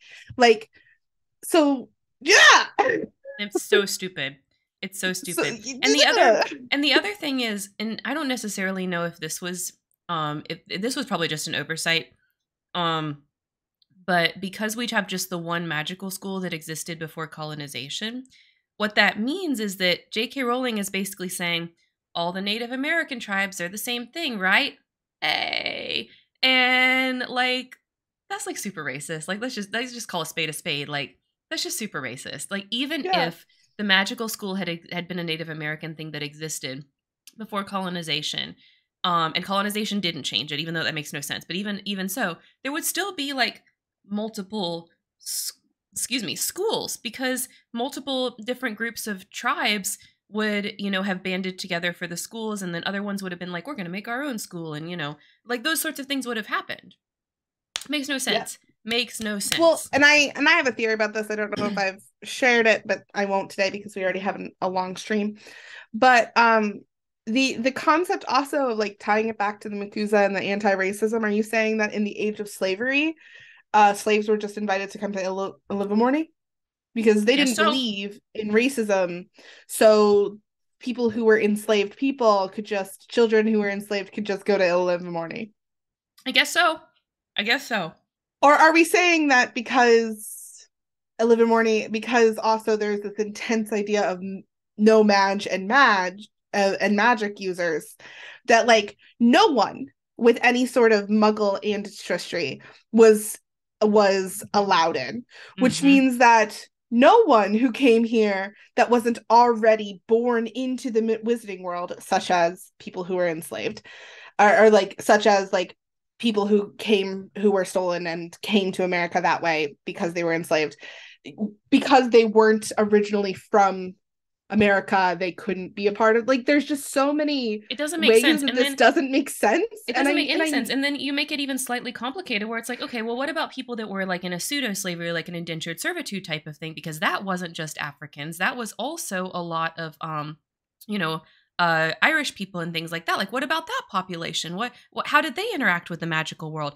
But basically what it boils down to is like exactly what Koneko is saying. Like, they just forgot that this happened in the real world. Yes. They just they just were like, whatever. It didn't really happen in the real world because you couldn't have. It doesn't make any sense.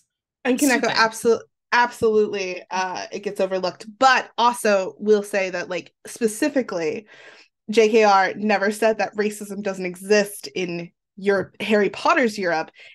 She did say that it doesn't exist in Fantastic Beasts America. So like there is like, at least with that you can sit there and be like, oh, she just didn't think about it. With this, she's purposefully ignoring it and ignorant to it. Yep. So what essentially that ends up with is J.K. Rowling's American Wizarding World doesn't look anything like what any of the fandom had created for an American Wizarding World up until this point. Because remember, like, we've had years and years and years with this franchise to be able to create our own ideas in fandom, which many, many people did. And so then what you end up with is this situation where literally every fan is like, we already made all of this better and yours is really stupid. Well, it also cut out any possibility of spin-offs. Yep. I don't want any Harry Potter at this point in time, like not even now, but also when I first watched the first Fantastic Beasts movie, I never wanted another Harry Potter story to take place in Europe because I knew that it would just not understand America, because I knew that it wouldn't understand any of the nuance of the United States of America. Even Europe, and to be honest, like seeing how little J.K. Rowling did research for both America and for Southeast Asia, I don't think she should touch continental Europe either. She probably wouldn't understand that either. but I'm looking at it from the point of view of me having watched the first film. And like where I was still all in on Harry Potter in 2017. Like I hadn't really been aware of the TERF tweets. I was still all in there. And so like even as an all-in diehard Harry Potter fan, I didn't want anything to exist anywhere around here. And then as it continued, as the Nagini storyline came to light, as obviously I was educated and JKR is a terrible human being, I certainly don't want her touching anywhere because she doesn't understand any of it. Yep. Yeah, Koneko, I would be curious too. I have not gone back and looked at the Fantastic Beasts textbook as part of this. The movies were enough content we didn't need to. So, but I bet you there's some things in there that are kind of weird too. Yes, but a lot of those things that like didn't have any narrative to it. So, and a lot of the creatures that we've seen in the movies weren't in the original books. The majority of the original books were based off of names that we had already learned about and creatures we had already learned about in the Harry Potter series. Because it's a 50-page book. And most of it is made up by like scribbling and writing, and like I think Basilisk is like 5 pages of the 50-page book. Like yes, no, go ahead and do that. That's basically what for most people what their situation was. Okay. I would like then to go to the next piece because this is a pretty big chunk. Can I also just mention the second Salemers very quickly? Oh yeah, we can talk about more about that. I think that it's I think it's just an also important like thing to like note that this exists of like the antagonists of the film are the protesters that are being treated badly by the protagonists of the film. So no-mages, the idea of non-magical people, are cut out and considered less than in America. They're racist against non-magical people. But our main antagonists, like that we have been told, are people who are like protesting against magical people. There just is a lot of like reverse racism sort of things being it is being kind like of if we're gonna buy in if we're gonna buy into the allegory that's being presented, then yeah, there is like this weird like fakey reverse racism thing going on too. It's really like strange. We're being told that we should side with Newt and the magical people of the world because the non-magical people who are being oppressed, for lack of a better metaphor here, uh, are are protesting violently against them. It's just there's an interesting thing that exists with that, and I'm no dropping that seed. I'll let it plant. I'll let it plant in your mind, viewer.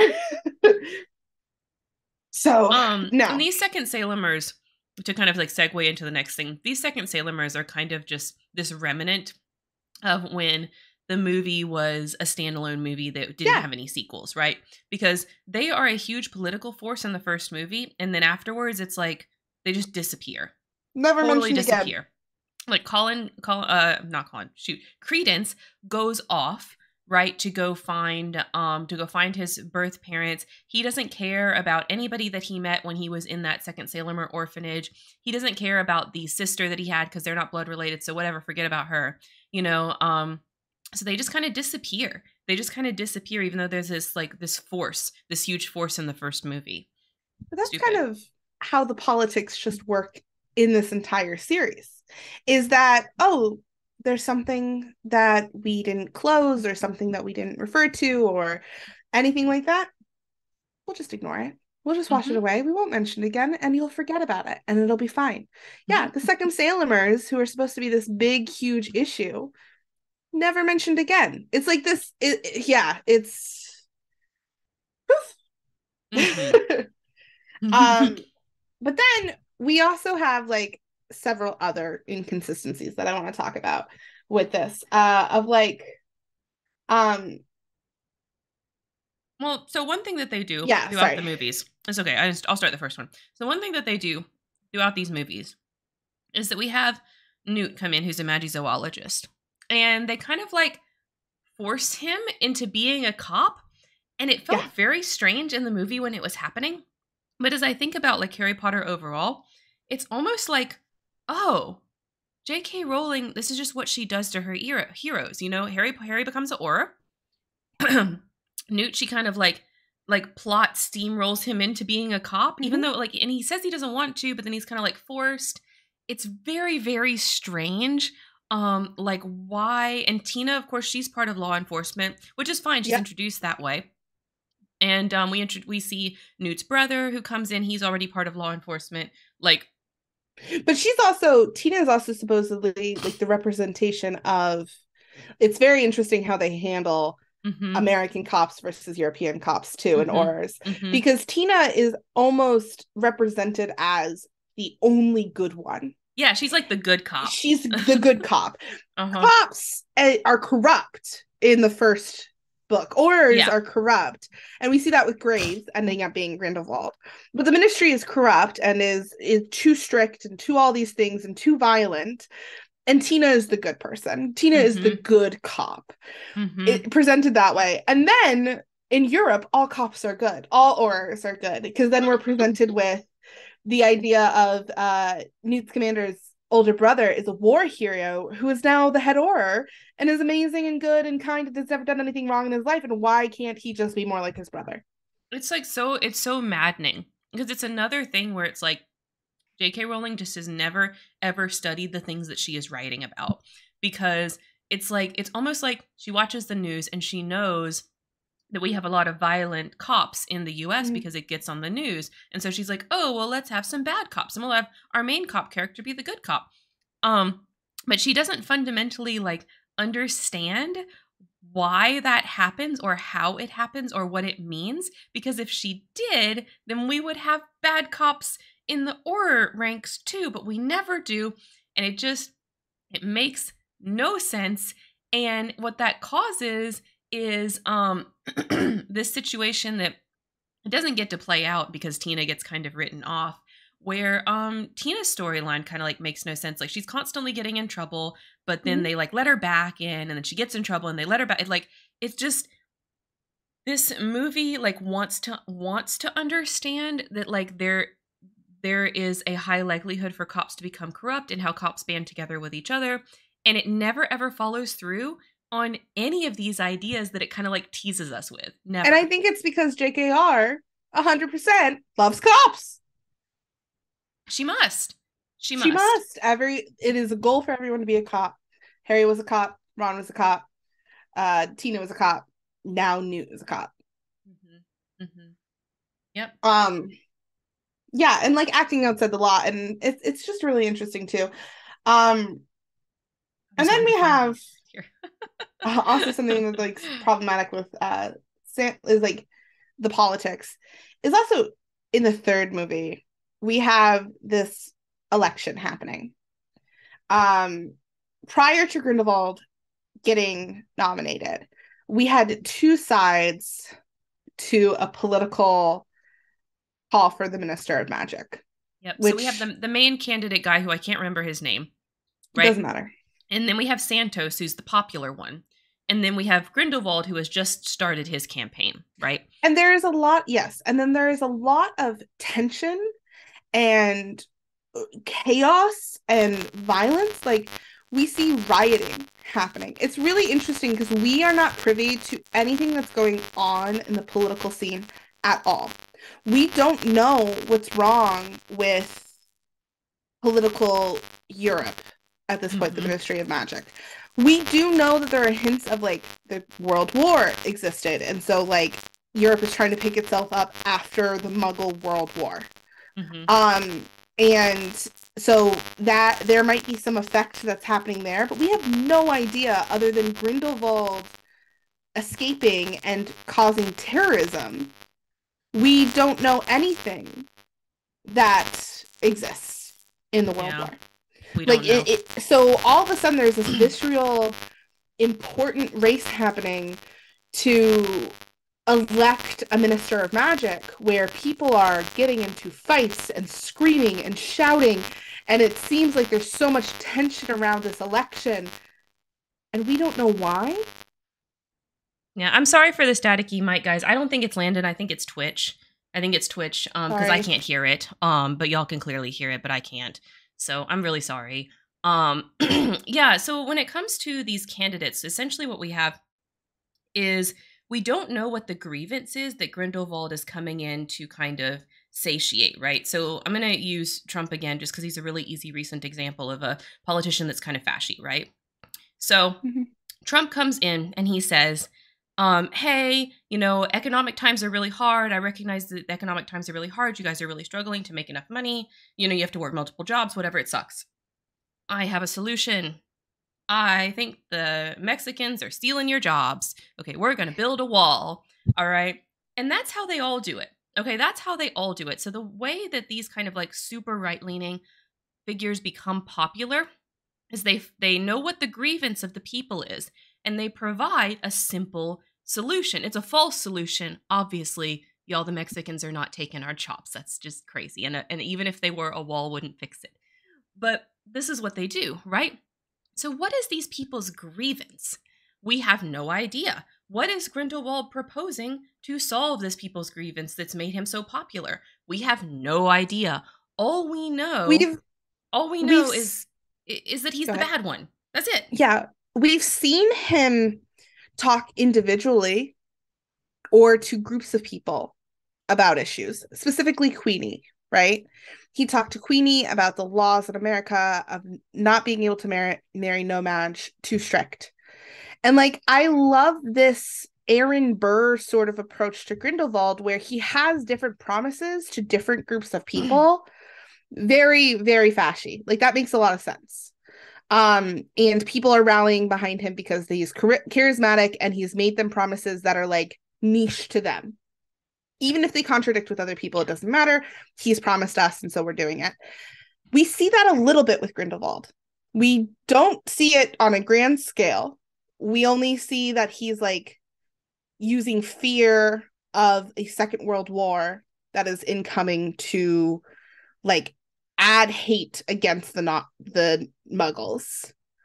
But we don't see anything else. And we've seen like that needs to be like, we need to have stricter laws. And we need to consider these guys second-class citizens because of that. The other piece of the politics in the third movie that's really, really frustrating is we know that Santos is the really popular candidate. We have absolutely no idea what her politics are. All we know is that she's super popular, and at the end, when Dumbledore declines the Qilin, she is now the one the Qilin chooses instead. So I assume that means that she's like the, I guess you could say, Labor Party, right? The left-leaning candidate. But because these are not addressed, we don't know. Why is she so popular? What about the other guy? The other guy that was like, oh, we should let Grindelwald win. I mean, I would assume, or let Grindelwald run. I would assume like he's the classical liberal person because his opinion that we hear is let Grindelwald run. If we don't, we're going to have riots, right? So, and that is actually, that's a political opinion that he states. That is the only time we hear any of the candidates like actual, like a specific political opinion that's like their true opinion.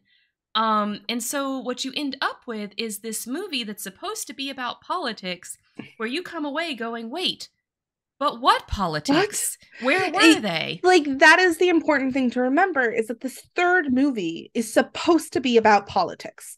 At its very core, it's a political intrigue movie where we learn nothing about what is happening, what anyone stands for, or what anybody wants, which is so confusing. Makes no sense. Makes no sense. It makes no sense, and it makes you not care. Like, there is nothing making you care about the only reason that like I felt like fans didn't want Grindelwald, or people who watched the movie didn't want Grindelwald to be in charge, was A, we know that he was a criminal who just got off on charges, and B, you know that he's bad because you've read the Harry Potter books where he's been mentioned as a terrible dictator. Oh my god. Wait, this is so interesting. Okay, before we go to the next section, yes.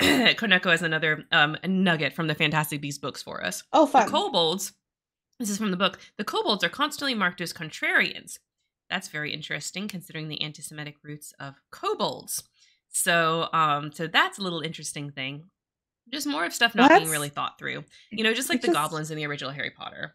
Part of me wonders if she just like Googled D&D characters and then made her own things, because I'm like, kobolds are also very contrarian in D&D too. No, and D&D has a lot of problems with that sort of same thing.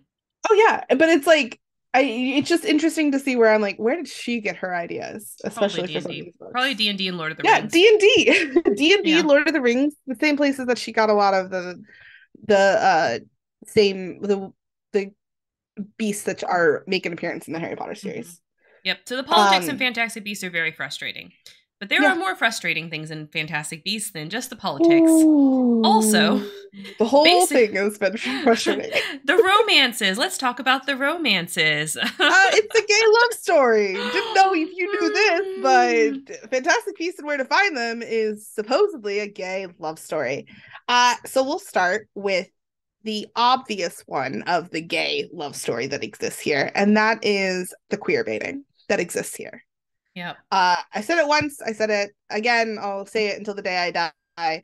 The concept of we were closer than brothers as an acceptable way to introduce a queer love story, that is at the root of this. So the whole concept between why Dumbledore and Grindelwald can't fight each other is because they met when they were young kids, and by young kids I mean like 16. Dumbledore fell in love with Grindelwald. I like to think Grindelwald had some sort of feelings for Dumbledore, even if he's a psychopathic monster. They both were very anti-Muggle, and made a bond and a blood oath to not harm one another. And Grindelwald kept the physical evidence of their blood oath so that Dumbledore then couldn't harm him as Grindelwald gained power and continued to do more and more dangerous things, and as Dumbledore hypothetically's opinion changed over time. Yep. So it's very interesting because it's almost like in this third movie they kind of saw the mistake of the brothers line, and they're like, we're gonna open the movie with a gay date, okay? You guys, you can't say you can't say it's queer baiting anymore. They're on a date. They're on a date, you guys. What's more gay than tea? What's more gay than tea? So I remember when I was watching this movie for the first time, and this is the opening scene, and I was like, oh, maybe it's not as bad as I think it's gonna be. Maybe it's not as bad as everyone says it is, because like, oh, like they're on a date, like they get it. I was so wrong. No, because it really doesn't go anywhere. There's It's really also no like love. so it also is like so gay of like it's happening inside their head and they're meeting in this like third party dream space instead of actually like in real life. And there is a line of like, let me see it when talking about like the blood oath sort of thing, but I'm also like, sir, you're in public. You can't just demand something like that. Um Stupid. no, it's pretty terrible. And yeah, sure. It's no longer queer baiting if you have two queer characters sharing tea together. Um but we don't get anything from it. Like that's not even like what I explained to you and said about what the story is isn't even explained in the movie. Mm-mm. It's still hinted at. The only thing that makes you think that this is queer is that Dumbledore says I was in love with you. Mm-hmm. Everything else is nuance, everything else is hidden beneath the surface. And even then, Dumbledore like has no feelings towards Grindelwald. Like other Mm-hmm. than like we don't see any extreme feelings from Dumbledore at all, which I think as a character choice from Jude Law, I'm not mad at it. But Mads is also so unaffected in this scene too that I'm just like, this is awkward. Yep. But that's not the only love story that we have that's kind No. of like supposed to be taboo, right? Like we have Jacob and Queenie's love story where they're not supposed to get married because one of them's magical and one of them's not. This is very obviously a allegory for interracial or homosexual marriages, right? Like the marriages that have been illegal in the past. So we have their love story where they get together, they want to get married, but they don't get married. And Jacob's reaction to this is, I want to keep you safe. Let's break up. This is not worth what could potentially happen to us. And And Queenie's Queenie's reaction reaction is I'm going to drug you. I'm yeah. then going to join the fascism, the fascist people that want to oppress you because they've promised me that I could be with you.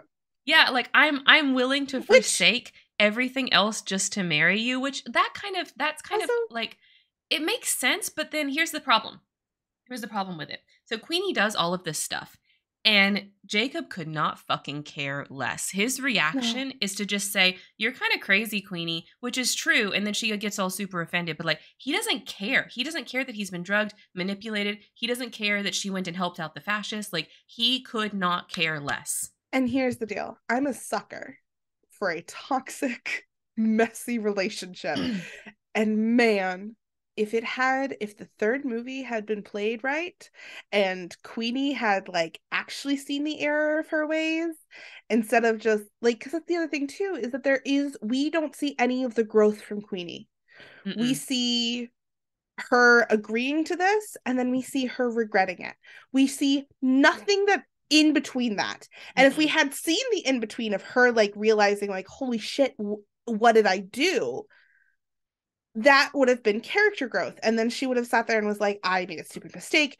You're absolutely right. Joining your oppressor is probably not the right thing to do.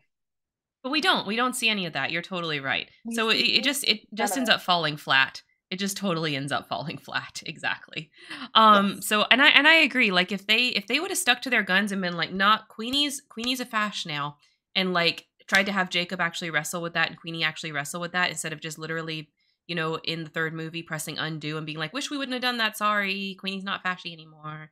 Yes. Then like it maybe could have been like something interesting, but it's just boring. It's And then boring and it doesn't even do what it's supposed to do. I'm also here like being like, it also just was like not, it didn't hit the allegory. Like what do I think would have actually made it interesting is if they were an interracial couple. Because then on the other side of like Jacob would have been feeling the pressure because that would actually like make sense as to why Jacob would be okay with breaking up. Her being like, oh, I'm going to break up because of your people punishing you does kind of make sense. But like, he's not actually feeling any of that pressure. He cares about her, but there's no actual pressure on him. If they were interracial and he had the pressure on him of like the societal pressure from his side of things, that actually would have not just been an allegory, it would have been a metaphor over an actual real thing. But Landon, we're not allowed to have main black characters unless they're there to get fridged at the end, okay? You're right. How could we do that? Yeah, exactly, Koneko. You got there before we did. Totally exactly what we believe could have been better for this movie. Yes. So, we are getting close to the 2 p.m. time. We do have a couple of like really quick fire careless mistakes. We told you this was a whole episode to spot the problems. Yeah, so there's a couple of others that we would like to just mention really quickly. And there's some pictures of them. So first one I would like to talk about is Nicholas Flamel. So if you remember from Harry Potter, one of the big thesis statements in Harry Potter is that you should not try to seek immortality. Okay, don't try to seek immortality. It's bad for you. Okay, people are meant to die, so you should not be seeking that in your life. This is supported by so many things in the books, right? Except now we have the Fantastic Beasts movies, and we meet Nicholas Flamel, who, as we know from the books, is the person that was like researching the resurrection stone, right? So he's trying to prolong his life. Philosopher's Stone. Philosopher's Stone. He's trying to prolong his life with the Philosopher's Stone, right? And we meet him, and it turns out, he actually was successful in doing this, which we knew. Yes, but it wasn't shown. But we didn't know any details of it, right? But now we know details. He's like living his life, chilling, and he's kind of cool, right? And I think that this like totally undermines the whole point, right? Because we learn that trying to artificially prolong your life is bad, but not for Nicholas. So here's the difference between Nicholas and Voldemort, and what this choice accidentally says is that if you try to prolong your life, prolong your life. Prolong your life.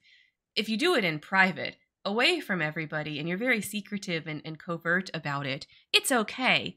It's fine. It's chill. You're gonna be okay. But if you try to prolong your life, prolong your life, prolong your life out in public, and actually try to like gather followers and friends and like say this is good and you should all be doing this too, that's bad and you're gonna get punished. That's what this accidentally says. It's kind of hard for me to like look at this and not be like, oh, this is just another example of how J.K. Rowling doesn't think deeply about the choices that she's making for her characters and for her stories, and her bigotry just slips in. It just slips in, you know? It does. Yes. I do, in the grand scheme of all the problems, this one is low on the list for me, mostly because I think it's a cute little thing, and we do know I'm sure that was the intention. I'm sure that was the intention. He and his wife have been living, and upon the Sorcerer's Stone being discovered, that is when he got his affairs in order, and he and his wife chose to pass on. But I do think that, like, yes, that says a lot. Yep. Yeah. But that's not the only one. There's a couple of others as well. Oh my God. I know the Lestrange family tree. Is that the next one you want to do? It's all jacked. It's so messed up. Okay, so we had, again, and this is where it makes me mad, of like these like little connections to people. And the other person is not even on my list, so I'm going to mention this with her as well.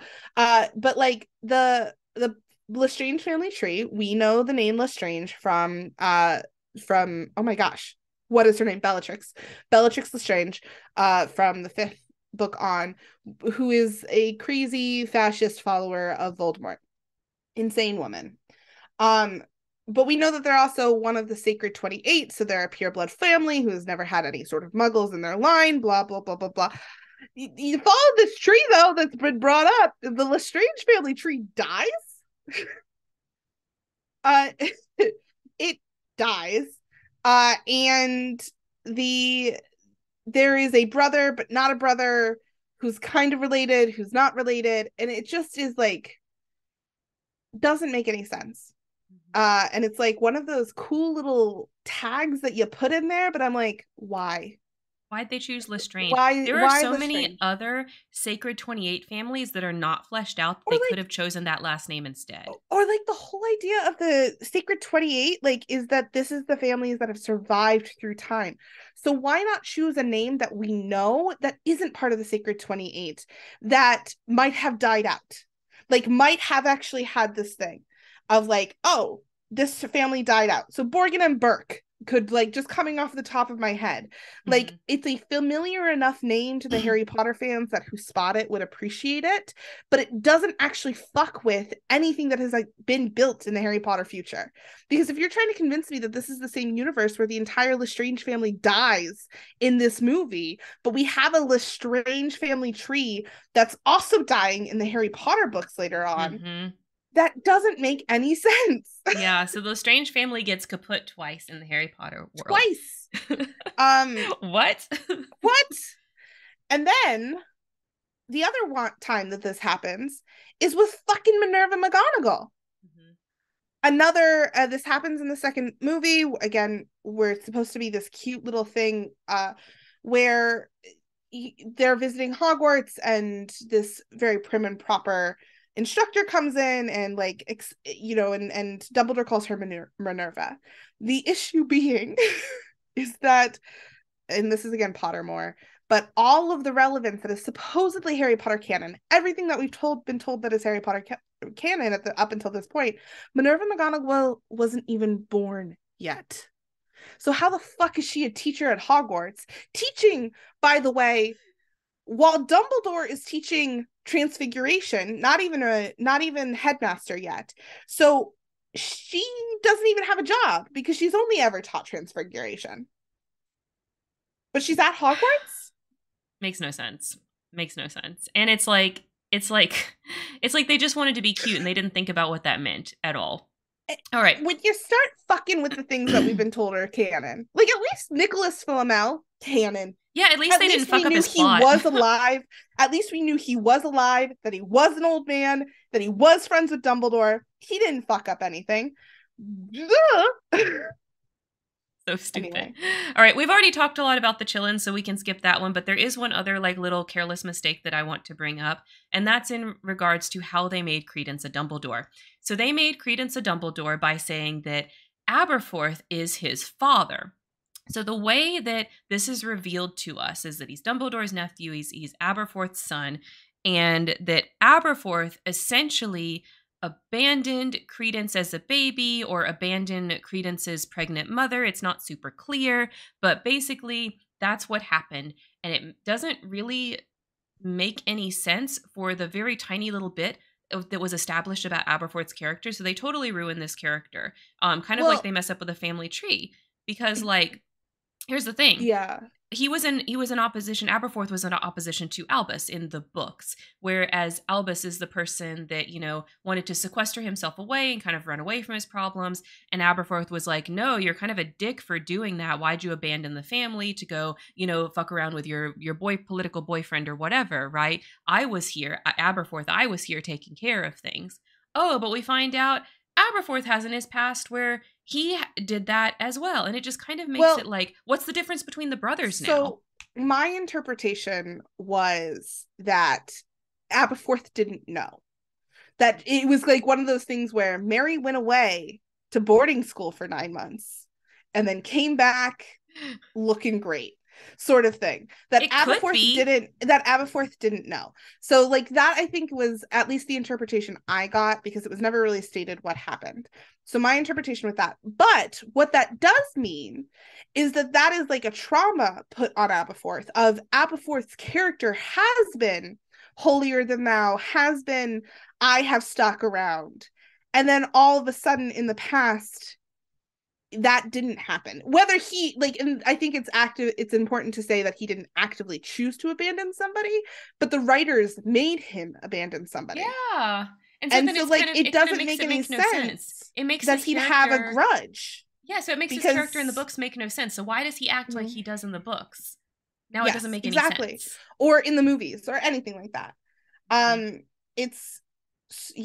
It cancels his entire character and what his thesis of it is. Because also I think that there's a level of that could have still happened, and if Dumbledore found out that Aberforth's son was Credence and never told Aberforth, then of course Aberforth would still have that holier than thou, I never would have abandoned somebody sort of thing. That's not what happens. But that's not what happens. They find out, so and then they reveal it to Aberforth. There are ways to write it to make sense that they chose actively not to do. Yep. Uh, And these another. are just a few. I Oh, also sure. wanted to talk about one more that I felt, or two more that I felt were really important. The second one are they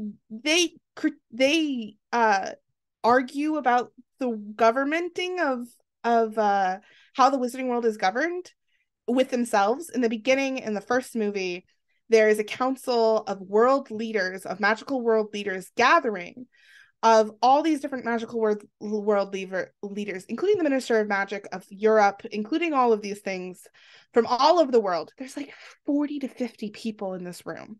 Yeah, tons of them. Tons of them. Huge amount of leaders. Then we skip to the third movie, where apparently we find out all of the Ministry of Magics are connected. So there isn't a minister for England and a minister for France and a minister for all these different countries. There is instead one minister of magic ruling all of magical Europe. And that, or not even magical Europe, all of the magical world. It's implied it's the world. It's implied that there's like a world leader, and then there's leaders of the individual countries, but they're all under the world leader, and the world leader is voted on. And we've never heard of this. This was never even hinted to in any of the history that we've gotten snippets of. Like we've gotten so much history of magic snippets about Goblin Wars, but we've never once heard about a universal world leader.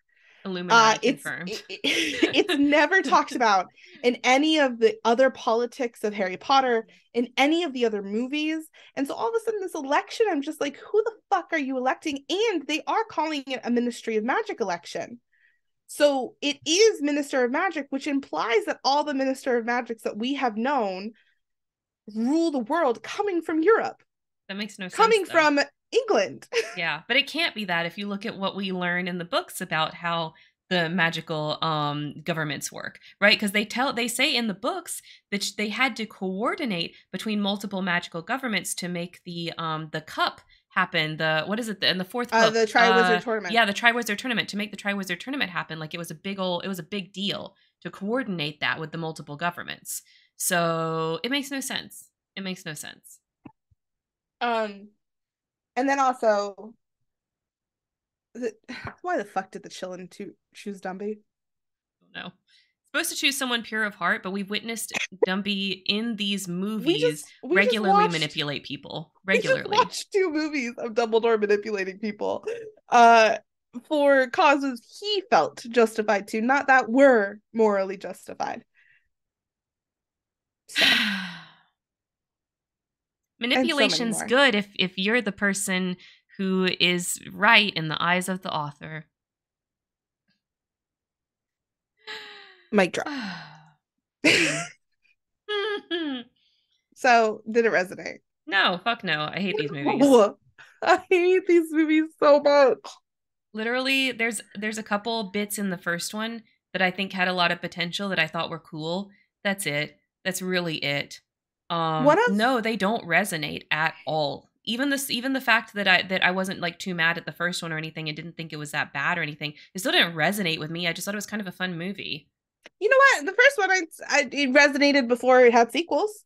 It no longer resonates now that it has sequels. But before it had sequels, I was like, there's a neurodivergent autistic man and his very socially awkwardly shy girlfriend, the mind reader sister-in-law, and the bumbling war hero exploring New York City and trying to find answers to these monsters. This is awesome. This is great. And then they had to go and ruin it. And then they added 2 movies and ruined it. No. So no. It doesn't resonate. See, there are times where I get on these binge watches where I watch people react to movies that are either I find really good or also really bad. I would never watch anyone react to these movies because A, I don't like seeing people torture themselves, and B, I don't want to be reminded that these movies exist, and I have to in order to have that happen. Yep. They really just should have never been made. They should have just kept to the original plan where they made a singular Fantastic Beasts movie. And if they would have made a few more like singular movies that stood on their own like that, then they might actually have an alternative narrative in the press to combat all of J.K. Rowling's disgusting turfery. Like that might happen, but they didn't. Yeah. Or they might have been like, they might have gotten to the point where they could have been like, hey, Joanne, this has been successful, but why don't you sit down and shut up? And we'll continue making you money without you having to do anything. And they might have been able to convince her death clause off of anything Harry Potter. They would have been able to like pull it off. And just saying that the world might have been changed and other ideas might have been heard. Maybe. It's all maybe. I like to think that way. But it didn't happen that way. And so now she's going to grip onto this with dear life. And she's going to be like, you know what actually ruined all of this? It had nothing to do with me. It was a gay love story. And that's the problem. We said it before.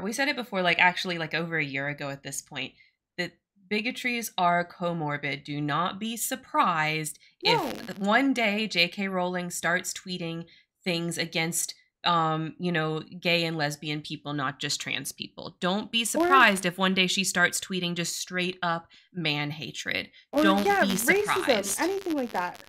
Don't be surprised, because they are comorbid. And she could.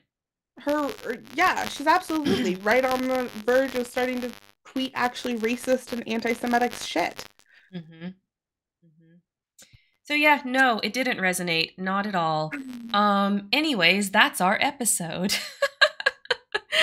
Next week, we're going to be talking about something much more fun. We're going to talk about the musical The Last 5 Years, which has a movie version that is pretty accurate to the play. So that's fun. So a lot more lighthearted episode next week. Yes. Come and join us to hear all about The Last 5 Years. It's one of Landon's favorite musicals, so that's why we're covering it. Yes. If she's going to make me watch Death Note, I'm going to make her watch at least one musical. Yep. Also, tomorrow I will be streaming Majora's Mask, so please come join me right here at noon tomorrow to get part 2 of the Majora's Mask stream.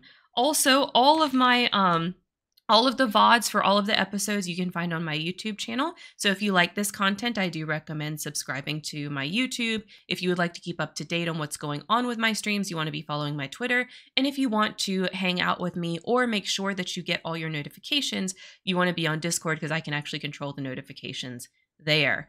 You can support us in all of the ways.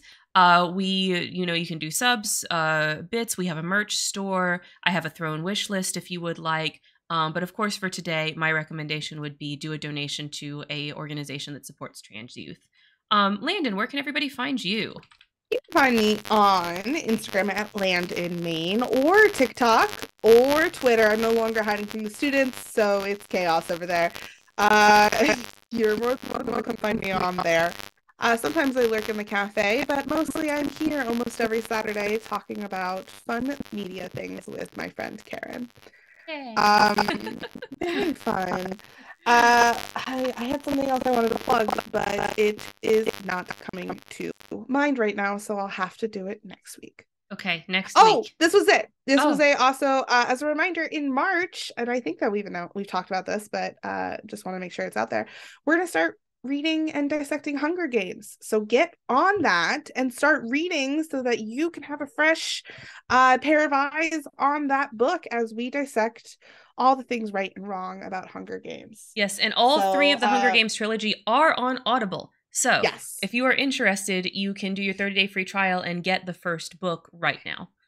Yes. And it's a good Audible series. I actually have it in my library so that my children can listen to it should they want to. But it's a really good choice. So come out and do that with us in March. Yep. All right, you guys. So I am going to take just a quick break here in just a moment to say goodbye to Landon and to get the Sims going. We're going to be doing our Sims 2 Legacy next. So to the YouTube, to the YouTube VOD people, thank you so much for watching. And of course, as always, don't forget to make it a great day. And I'll say my goodbye in just a second. But Karen, guess what? What? We never have to talk about Harry Potter again. Never talk about Harry Potter ever again. Y'all, we're done with it. We're moving on. Don't forget to be awesome. Bye.